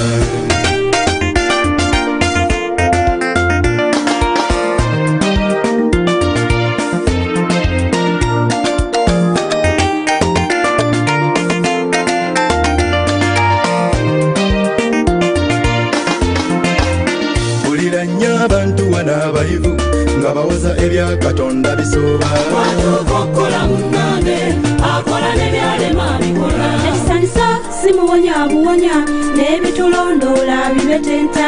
Ataasa abantu b'emugambe tokola b'ensi ya mukyawa. Ebituusaawo mpulira ntidde bwe mba nzija si bya nfembi. Okulokoka si kwa ssente jangu Katonda wakuwonye. Olwo ate nze yatugwa emizimu kujja mu Yesu kyekyantasa. Byonna ebyo byalema abasawo teweekubaniza essaawa y'eno. Wanguwe mulete buli kyonna ekyabasiba wadde byakusukka jangu. Otereeza obulamu bwo omukisa gw'olina kwekusalawo kutya sitaani akujooga. Lwaleero Mukama akulinze asimbula ebiganye. Wanguwe mulete buli kyonna ekyabasiba wadde byakusukka jangu. Otereeza obulamu bwo omukisa gw'olina kwekusalawo kutya sitaani akujooga. Lwaleero Mukama akulinze asimbula ebiganye. Tewali kuwanaanya ebirwadde bikutulugunya bilete. Ezo kyakutaawa okuzigala bw'obanga omukkiriza. Afumbirwa abambi naye omwana akyabuze mwanguweko. Ezo kyakutaawa okuzigala bw'obanga omukkiriza. Olina omuze bambi kukutta oyagala guleka gujemye. Ezo kyakutaawa okuzigala bw'obanga omukkiriza. Wali olina entegeka naye emyaka gikugendako teri kagamba. Ezo kyakutaawa okuzigala bw'obanga omukkiriza. Omanyi obwavu nakyo kikwa bwe yabukooye tozembeya. Bw'oba weewadde Yesu byonna ebyabifuula ngero. Eryalina eriggwa munda ye limusonsomola limutta. Ezo kyakutaawa okuzigala bw'obanga omukkiriza. Walina ekikumenya kirete nawe yeebaza tosigaleyo. Ezo kyakutaawa okuzigala bw'obanga omukkiriza. Ate Mukama bw'omusembeza talikukomya wano ku nseno. Jangu Katonda yeeyama genda kunona abalonde tajja kuleka mukwano jagulize mu bwakabaka we.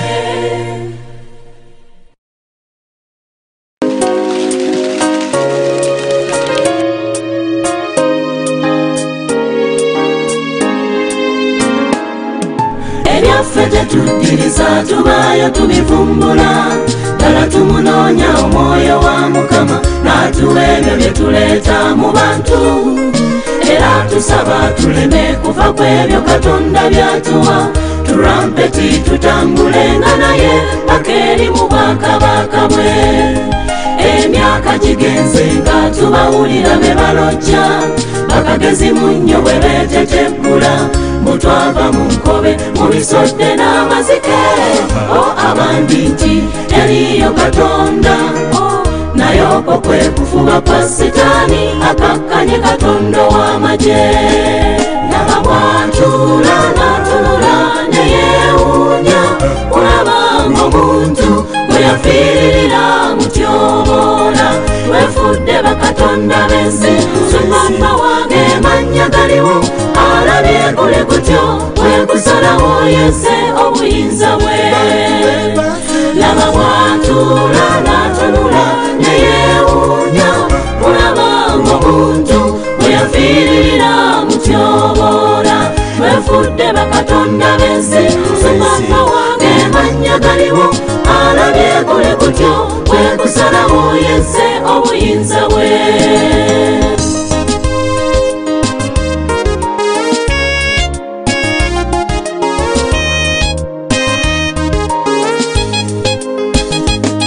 Amawanga ge twageza gafudde Katonda w'amagye okuba ekyokuzannyirako. Ebisiyaga ne batongoza kyere yenna wakanya ekyo obuyambi bwo ne babugjawo. Olwo n'otyangu n'osala puresha ongera obuyambi bakuwe. Bw'aba Mukama nga ye yagamba nti ndikyawa. Ddala ndyoyo atutiisatiisa amawanga ne gavunnama lwakulya. Eyatonda ensi yeffe be yakwasa ne tugyeddiza. Bintu bingi bye tusombye naye nga taata bimutyoboola. Ekiseera tumanye ntya kati yesawa Yesu ebirwa ebigenda kwefuga ensi ab'ensonyi okuzikiriza ensi balimbize byonna byawandiikibwa wategedde Katonda w'ensi bw'okaaba ki eb'essaawa yakusonga tetuli mu kyumi ensi tumanye ntya kati yesawa Yesu ebirwa ebigenda kwefuga ensi ab'ensonyi okuzikiriza ensi balimbize byonna byawandiikibwa wategedde Katonda w'ensi bw'okaaba ki eb'essaawa yakusonga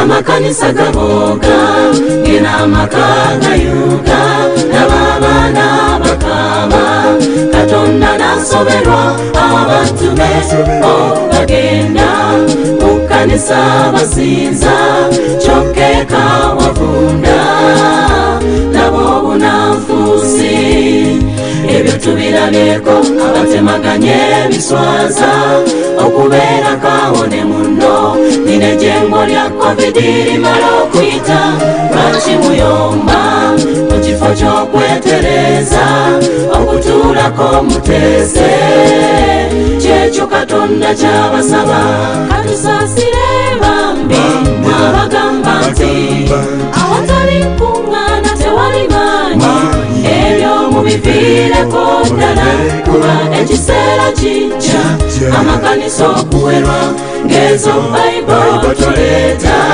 olw'omutwe gwo gwe gukweyimirira Katonda tulazeeko kasampo ke katono nnyo n'abamaanyi be tutenda bakkirize eriyo ow'amaanyi otutereze tusabe butakoowa twenenye tetugayala ssebo kuba enkomerero ekonkonye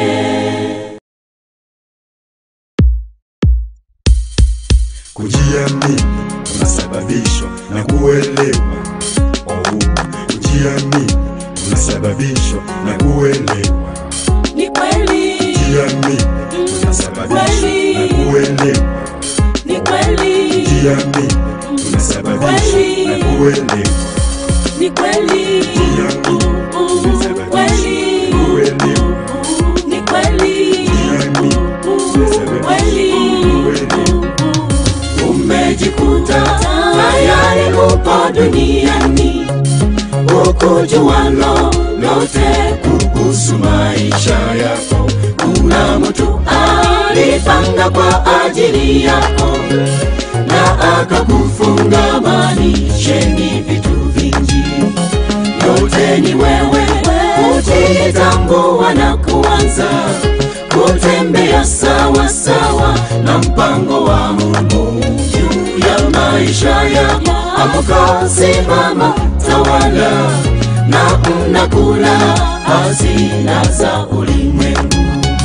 Mungu aliumba kwanza vitu vingine vyote, kisha akaumba mtawala wavyo. Huyo mtawala si mwingine ila mimi na wewe, bali unatawala nini duniani kote. Mungu aliumba kwanza vitu vingine vyote, kisha akaumba mtawala wavyo. Huyo mtawala si mwingine ila mimi na wewe, bali unatawala nini duniani kote.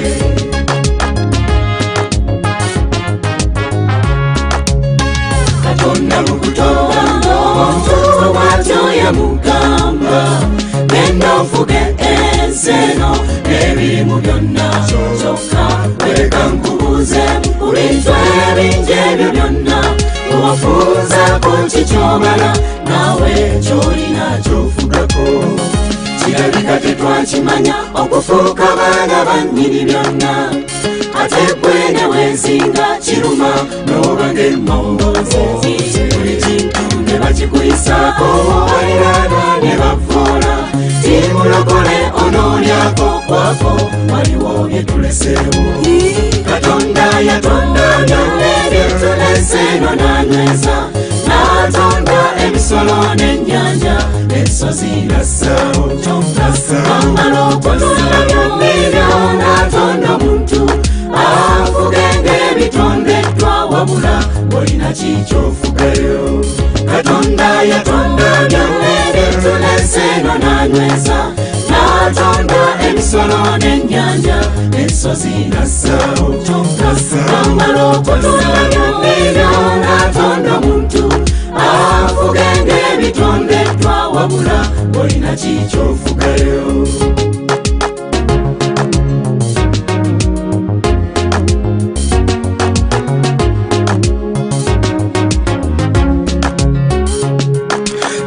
And all the fullness of it belongs to the Lord, the King of kings, and yet we the children of him. Indeed, he authorized us to possess the world, to reign, to rule, to eat and enjoy, to have the dominion over the earth. So let us wake up, seek for the center where the decision is made.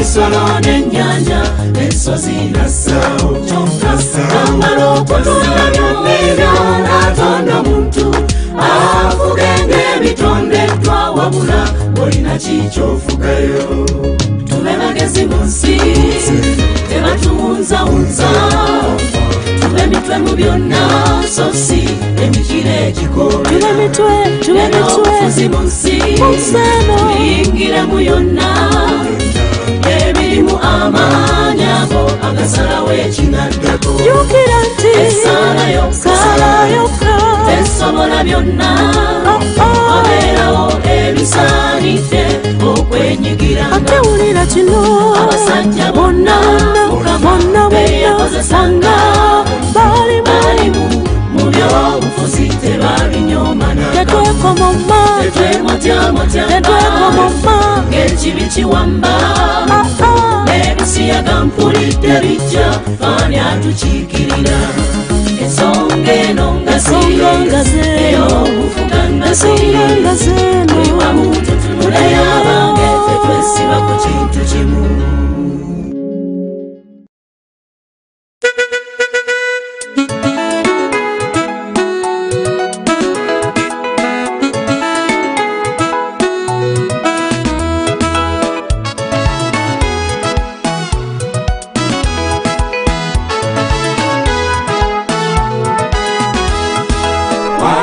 omusajja yakeera ku nkyanga ng'ayetaganye ennyumba kyeyava gyezimbira obwongo bwe nkugambye ne bumuwalya yafa ng'azimba baaba omusingi nga mufu ennyumba ye bwe yagwa enkuba nejja kibuyaga okukuta enjumwe yagendera nanyini nnyo okutta ng'esanyewo So please put your hands together. For the word of God says that they deserve double honor. Whatever honor you give to your parents, whatever honor you give to whoever you seem important in your life. Hallelujah. Whatever honor you give to whoever you seem to be important in your life. The Bible says they deserve double of that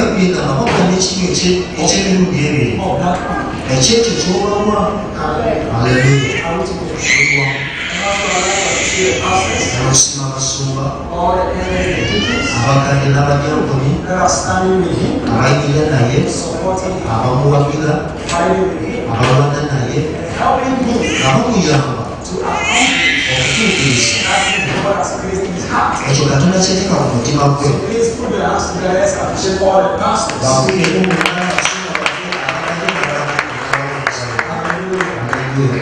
And also put your hands together for a second and appreciate yourself. For coming. And also I want to appreciate Pastor Henry for always be popular. And also helping the bishop to fulfill his mission. So these prayers, let's appreciate him.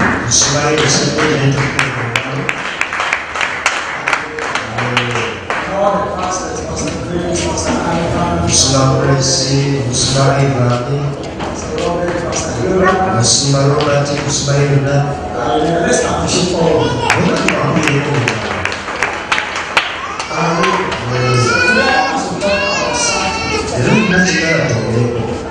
Spiritual growth. Let's talk about spiritual growth. As I was coming,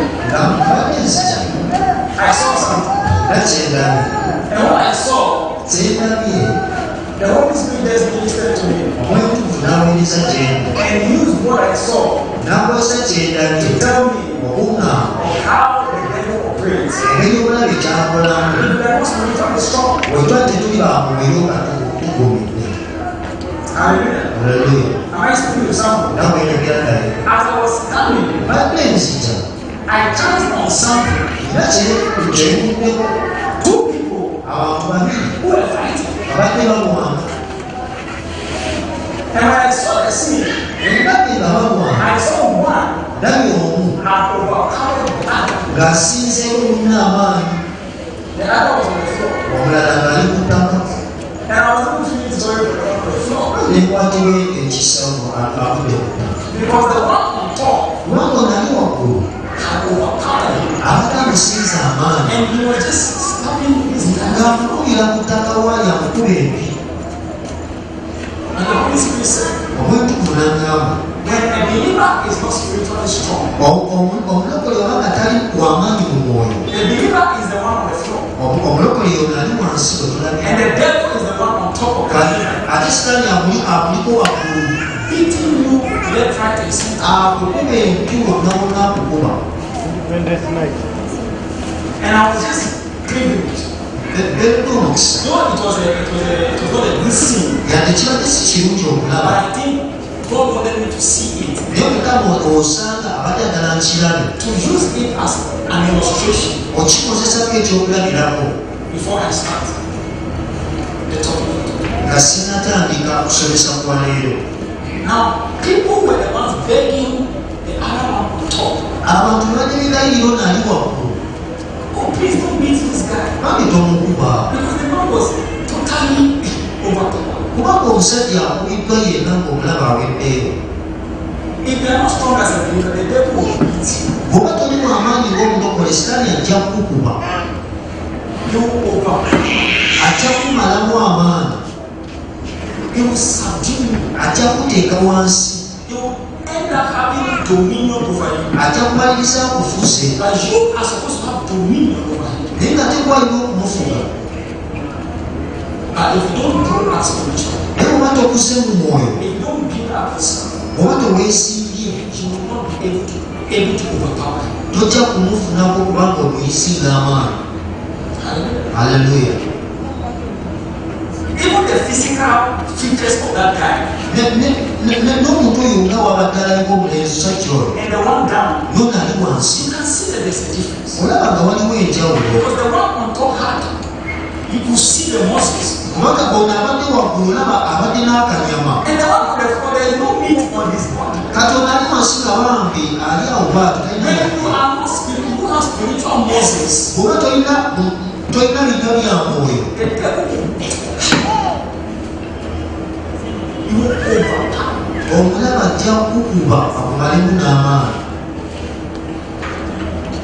Hallelujah. First Peter 2:2 says that as newborn babies desire the sincere milk of the word, that they may grow thereby.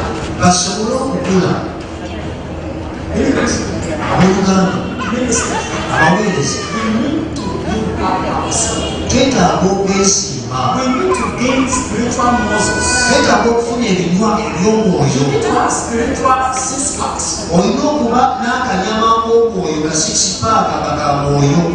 Hallelujah. Alright, let's go to the teaching. Second Peter chapter 3 from verse 17 to 18. When we talk about spiritual growth, there's nobody who can say that he has arrived. No, not at all. There are dimensions when it comes to spiritual growth. There are different features, different levels of spiritual energy. Second Peter chapter 3 17 to 18. You can read it from there.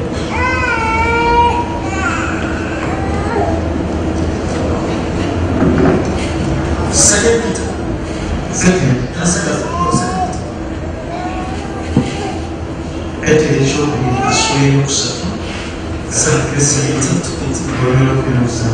Kale abagalwa kubanga musoose okutegeera mwenkuumenga mulimu okuva mu bumanyifu mu byebugumu mutwalibwa obukyamu bw'ababi naye mugulire mu kisa ne mu kutegeera mukama waffe era omulokozi Yesu.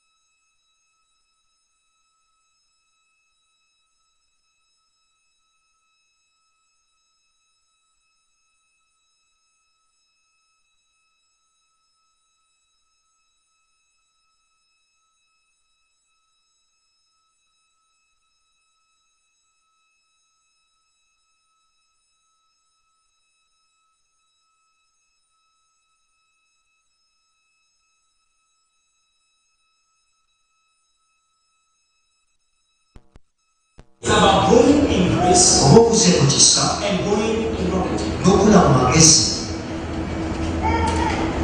Hallelujah. The grace is the strength of God.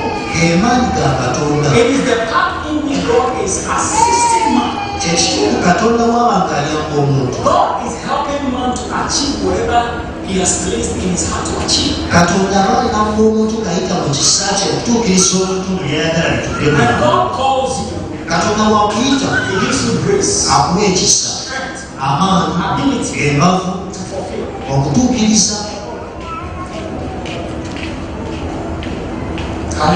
Hallelujah. So the Bible says, grow in grace and in knowledge. So if you see a spiritually grown man, somebody who has exercised himself in the spirit, there are two things involved. He has grown up in grace and also in knowledge. Hallelujah. Whereas it means to grow. Let me give you some definition for you to understand what it means to grow. To grow means to undergo natural development by increasing in size and in changes. Two, it means to become larger or greater over a period of time.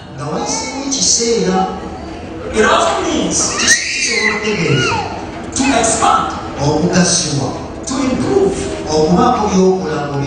It's this of having progress.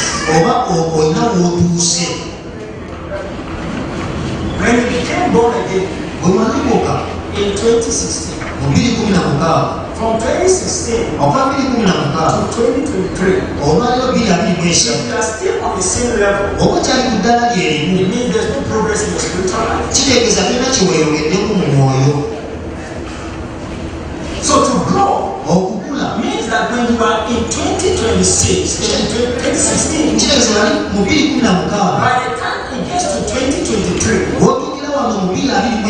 we should see a difference. Many of you are children. But you are no longer children. Because you have undergone a natural development to get to this stage.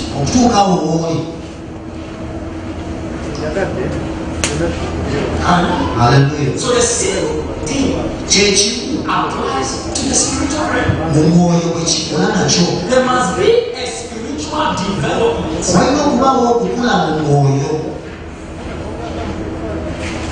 We met you when you were born again. Or we met you when you were just 2 years in Christianity. When we meet you, you only know 2 scriptures. You only know how to memorize 2 scriptures. Those are the scriptures that you have eaten. So when we ask you, I have to quote them without referring to the Bible. 10 years later, now, we are still quoting the same 2 scriptures.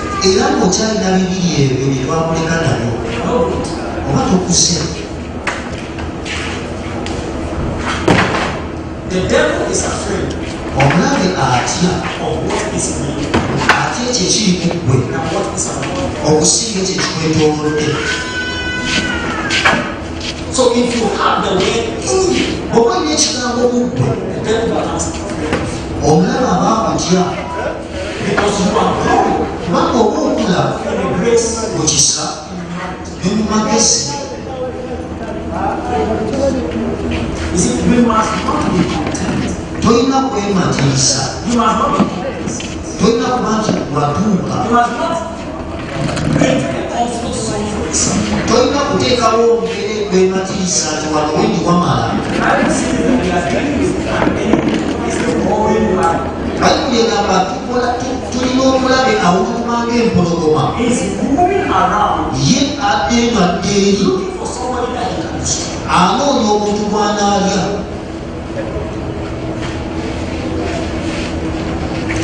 Hallelujah.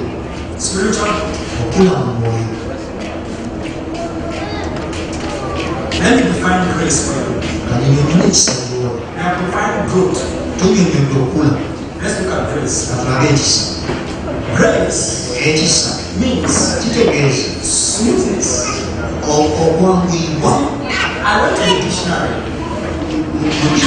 and he gave me some meaning. And this part excited me so much. He said smoothness. No roughness in your life.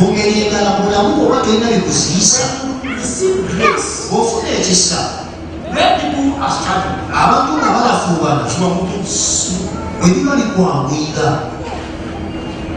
Hallelujah. So it defines grace as smoothness and elegance of movement. It says grace speaks of receiving honor and credit. Grace speaks of being favored.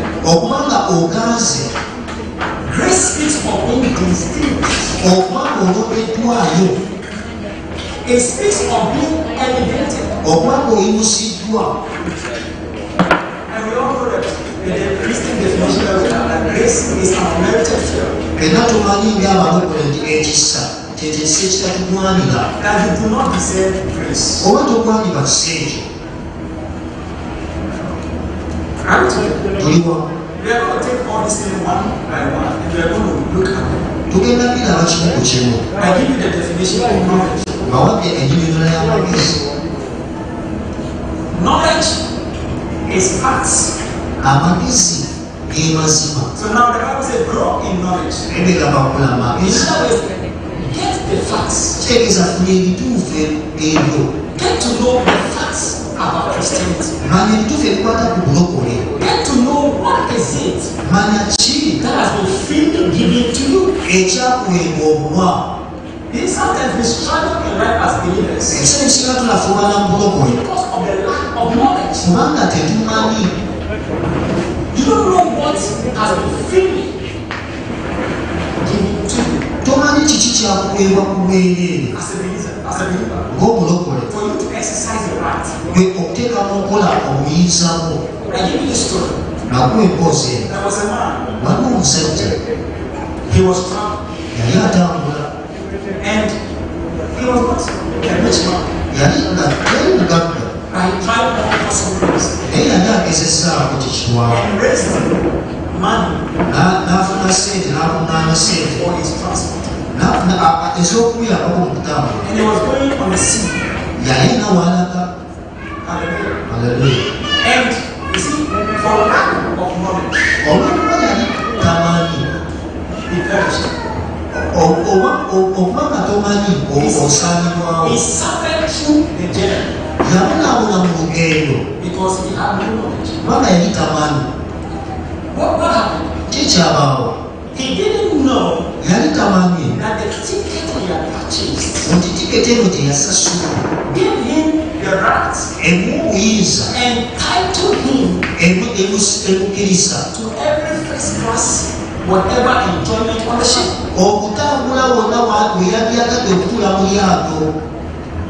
My brother took cabin biscuits. There's a biscuit we call cabin biscuits. He got a box of cabin biscuits. Entered into his cabin wherever he is.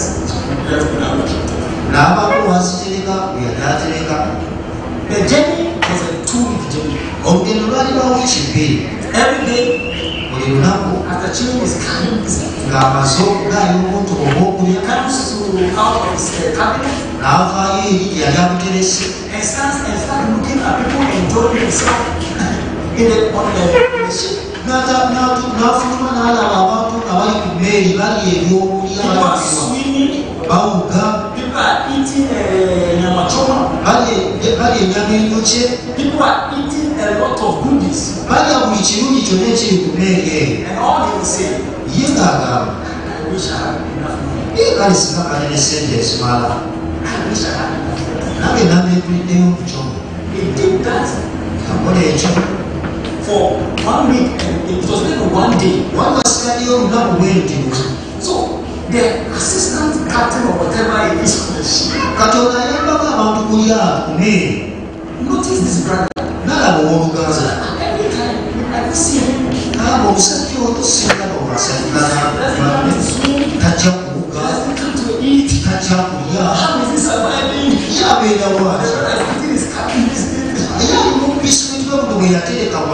Because he didn't have knowledge.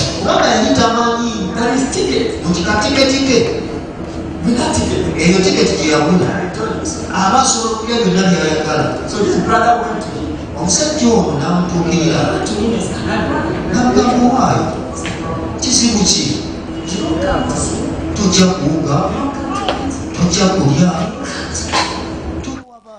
I'm even saying the story, I'm even laughing. Because it's so funny. The Bible says, for lack of knowledge, my people perish. Lack of knowledge. After discussing with this brother, the brother said, oh, but I don't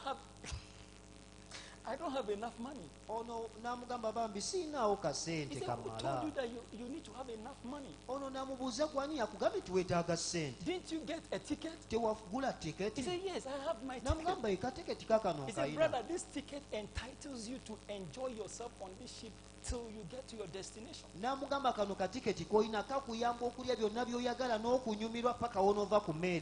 The guy has eaten cabin biscuit and drank water. Some of us, we are in life journey on earth. abamu tuli mu bulamu buno tuli mu lugendo Because we are on a journey here. kubanga kituufu tuli mu lugendo This is not our final destination. wano si we tumaliriza And your ticket naye gwe tiketi yo has been purchased. yagulibwa Salvation obulokozi is your ticket. ye tiketi yo And the word of God ekigambo kya katonda has the knowledge, the information, the facts. kirina amazima gonna ge weetaaga The facts amazima of the benefits ebyo by'olina okuganyulwa that you are entitled to. by'olina okuba nabyo But for knowledge's sake, naye olwokuba tomanyi we walk through this life tutambula mu bulamu buno like my brother ng'owooluganda oli gwe nkunyumiza ku mmeeri who did not enjoy his ticket. teyanyumirwa lugendo lwe. Hallelujah. Haleluya. Without knowledge, oba nga that tomanyi is why the Bible says grow in knowledge. yensonga ki bayibuli egamba mukule mu Know magezi the facts. manya ebituufu Know the things that you are entitled to as a believer.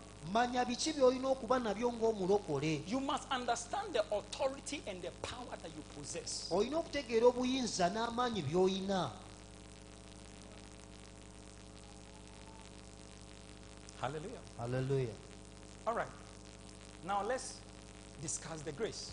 katulabe ekisa Let's look at the grace. katulabe ekisa I said that the grace speaks of help, yagamba ekisa kyogera ku kuyamba assistance okuyambibwa we receive from God tufuna okuva eri katonda to live a good life, okubeera mu bulamu obulungi to carry on God's work easily. okukola omulimu gwa mukama nga tomenyese. Grace is an enabling power. ekisa ge maanyi agatusobozesa It is divine maanyi ga bwakatonda help and strength. agatuyamba n'otuwa amaanyi. Hallelujah. Haleluya. I hope you are writing down. ndowooza owandiika. Grace enables the recipient, ekisa kiyamba ono akifunye, the one who receives the grace. ono afunye ekisa Grace helps you to do kikuyamba okukola and to be what he or she cannot do. n'okukola ekyo kye watandisobodde kola mu maanyi go.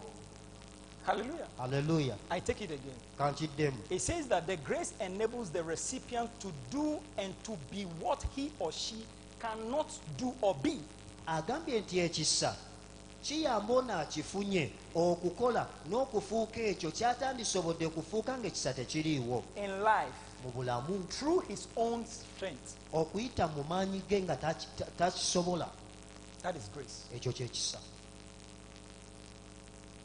The things that you cannot do humanly ebintu byotasobola kukola gwe ng'omuntu by your own ability. mu maanyi go, That is when grace comes awo ekisa we kijjira and empowers you ne kikuwa amaanyi to be able to do it. okusobola okukikola.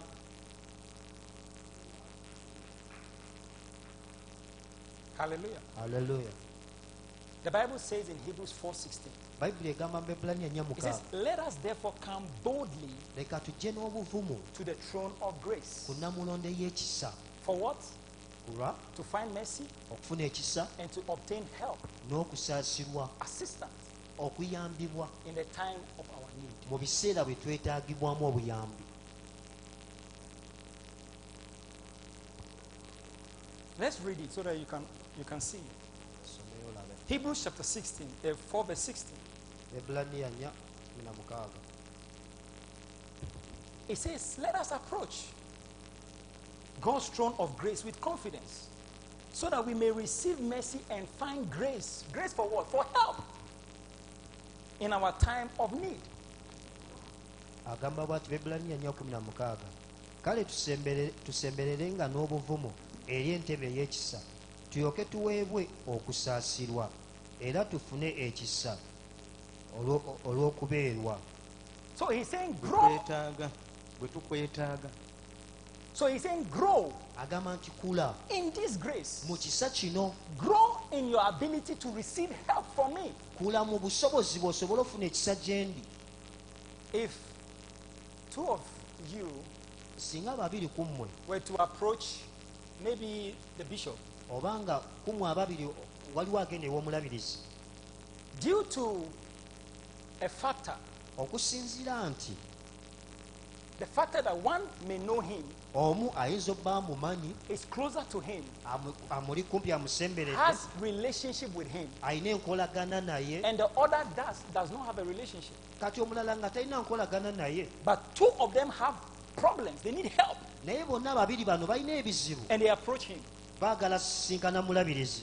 One will receive help faster, Omu ajja afuna mangu okuyambibwa, and the other, it may take a long process omulala kijja mutwalira emitendera miwanvu in order to receive help. okulaba omulabirizi. The same way in spiritual realm, Yengeri yemu mu nsi we ey'omwoyo, are not equal. ffenna tetwenkana. Yes, Ye, that is very true. ekyo kituufu nnyo, It is the painful truth.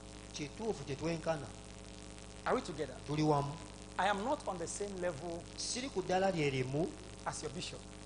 ng'omulabirizi wammwe, He's higher than me. yansingira ddala I wala. am not on the same level with Benny Hinn. Siri ku ddala lye limu ne Beniyini, It is the painful truth. We have to tell you the truth. kituufu ddala. So that should encourage you Ekyo kijja kuzzaamu to amaanyi, build up yourself to get to that realm nawe okwezimba otuuke ku ddaala eryo, where things will be done for you speedily ebintu nga bikwanguyira than somebody else. okusinga abalala. So he said, grow in my help for you. Agamba mukule mu kuyambibwa kwange. Two people will come and pray, God, I need husband. Babiri basobola okujja, Mukama neetaaga They omwana. will shout, scream, do everything they have to do. Ne baleekaana, buli omu n'akola They will ky'akola. roll on the floor. Ne beevulungula ku ttaka, They will jump. ne babuuka They waggulu, will do somersault. ne bakuba zisama, They will take their chair, run around. ne bakwata akatebe oli n'adduka And eno sometimes you n'adduka can eri. end up breaking some of our plastic Abamu ne chairs. bamaliriza nga bamenye n'entebe zaffe. It doesn't matter. Si nsonga, It's all part of it. byonna mubikole. So after the prayer, Nga oli amaze okusaba, 2 weeks later, dakiika bbiri, somebody comes omu n'ajja and says, oh, I've gotten my husband. n'agamba nze omwami wange mmufunye, But you keep on praying. naye gwe n'osigala ng'osaba. Months have come, Omwami tajja, no husband. omwezi guyiseewo 2 tewali, months, myezi ebiri no husband. tewali mwami, But it was 2 of you naye mwali musaba babiri, with the same problem. ekizibu kye kimu, But somebody got help quickly naye omu yayambibwa mangu because he had grown in kubanga grace. yakula mu kisa, He had grown in grace. yakula mu kisa. So because of that, Ku lwekyo his closeness, his relationship enkolagana ye with God ne Katonda made him to respond quickly yamwanguyirwa than the other. okusinga oli omulala eyali asaba. So he's telling you that when you come, we all go to the throne of grace for help. Ffenna tugenda ku Namulondo w'ekisa tufune okusaasirwa, But some receive help quicker than others naye abamu banguyirwa, abalala bibazibuwalira because some are built. kubanga abamu baazimbya. Hallelujah. Haleluya. Grow in grace. Kula mu kisa. All right, let's go on. Tweyongereyo. Grace is God helping man to achieve something, Ekisa Katonda aba ayambako omuntu okubaako ky'afuna, or God helping to overcome or to prevail. oba okuwangula oba okuyita mu kintu. Let's look at 2 Corinthians Tulabe Bakolisi ekyokubiri chapter 12, 12. 12 verse 9. Oh, I didn't even finish giving you the explanation of knowledge. Okay, let's just continue. 2 Corinthians chapter 12 verse 9. 12 9, yeah. Abakolisa ekyokubiri ekisula ya 12 onyiro lw'omwenda. N'aŋŋamba nti ekisa kyange kikumala kubanga amaanyi gange gatuukirira mu bunafu, kyenaavanga neenyumirizanga n'essanyu eringi olw'obunafu bwange, amaanyi ga Kristo galyoke gasisire ku nze. Hallelujah. Haleluya. Let's go back. Let me give you the definition of knowledge completely. It will help you to at least have this. Katuddeyo tulabe ennyonnyola y'okumanya. I said knowledge is facts, information, Amagezi kye kituufu ky'otegedde and skills acquired through experience. n'obumanyirivu bw'ofunye okuyita mu ebyo by'oyiseemu. Knowledge is practical understanding of a subject. Kintu kikwatikako ng'okitegeera bulungi, Knowledge speaks of enlightenment. oba otangaaziddwa. Hallelujah. Haleluya. Speaks of enlightenment. Otangaaziddwa. All right, so now let's go back to 2 Corinthians Kati katudde mu Bakolinsi ekyokubiri 12 verse 9. 12:9. He said, but he said to me, Tinaŋŋamba my grace ekisa kyange is sufficient. kikumale. My grace, ekisa kyange, my strength, amaanyi gange, my help obuyambi bwange is all you need. byokka bye weetaaga. Paul was having a problem. Pawulo yalina ekizibu, And the Bible says he had prayed 3 times Bayibuli egamba yali asabye emirundi 3 that God should take this problem away. Mukama amuggyeko ekizibu kino akitwale. And God said, my grace Mukama n'amugamba ekisa kyange is sufficient. kikumale, It's enough for you. kimala. My strength Amaanyi gange is enough. gakumala, The help that I give you obuyambi bwenkuwa is enough. bukumala. This problem, Ekizibu kino all you need kye weetaaga to overpower kukiwangula is my help. maanyi gange, It's my help. buyambi bwange. That is why he said, grow Ensonga ki yagamba kula in this grace. mu kisa kino, Because this grace kubanga ekisa kino has the ability, kirina obusobozi, has the capability kisobola to help you okuyamba overcome okuwangula your weaknesses, obunafu bwo your bwonna, problems, ebizibu your byo, difficulties, ebikalu ebyoyitamu, your troubles. emitawaana gyo. Grace is enough. Ekisa kimala. But this grace can only be enough when you have grown to a level to attain that grace. Ekisa kino kisobola okuba nga kimala gy'oli singa oba okuze mu kyo ng'olina w'otuuse mu kyo. Are we together? Tuli wamu. You see, there are different types of graces. Waliwo ekisa kya mirundi egy'enjawulo. Maybe some other time Olowooza ebiseera ebinajja we'll talk about the kinds of graces. tujja kwogera ku bika ebyekisa. Because we have different kinds. Kuba tulina ebyenjawulo. There is a saving grace, Waliwo ekisa ekirokola, the grace of salvation. ekisa eky'obulokozi. We are all entitled to it. Ffenna twakiweebwa. There is a sanctifying grace. Waliwo ekisa eky'okutukuzibwa. There is a sustaining grace. Waliwo ekisa ekikubeezaawo. Are we together? Hallelujah. So all these are different kinds. Bino byonna kisa kya njawulo. But with another time we'll discuss the different kinds of grace. Tujja kubyogerako mu maaso awo. But what I'm trying to tell you here is, Nekyengezaako okugamba wano kiri nti the more you grow in grace, gy'okoma okula mu kisa, the more help you receive. gy'okoma ofuna obuyambi. Are we together? Tuli wamu. It is like this. Kiri bwe kiti. A man who has a lot of friends, Omuntu alina emikwano emingi. those friends Emikwano egyo represent the strength, the help that he can receive. gikiikirira obuyambi bw'asobola okuba nabwo. Are we together? Tuli wamu. For example, Ekyokulabirako, we take 2 brethren. tulina abooluganda babiri. One has just 3 friends. Omu alina mikwano gye 3 gyokka. In other words, he can receive only 3 help. Mu ngeri endala asobola okufuna obuyambi.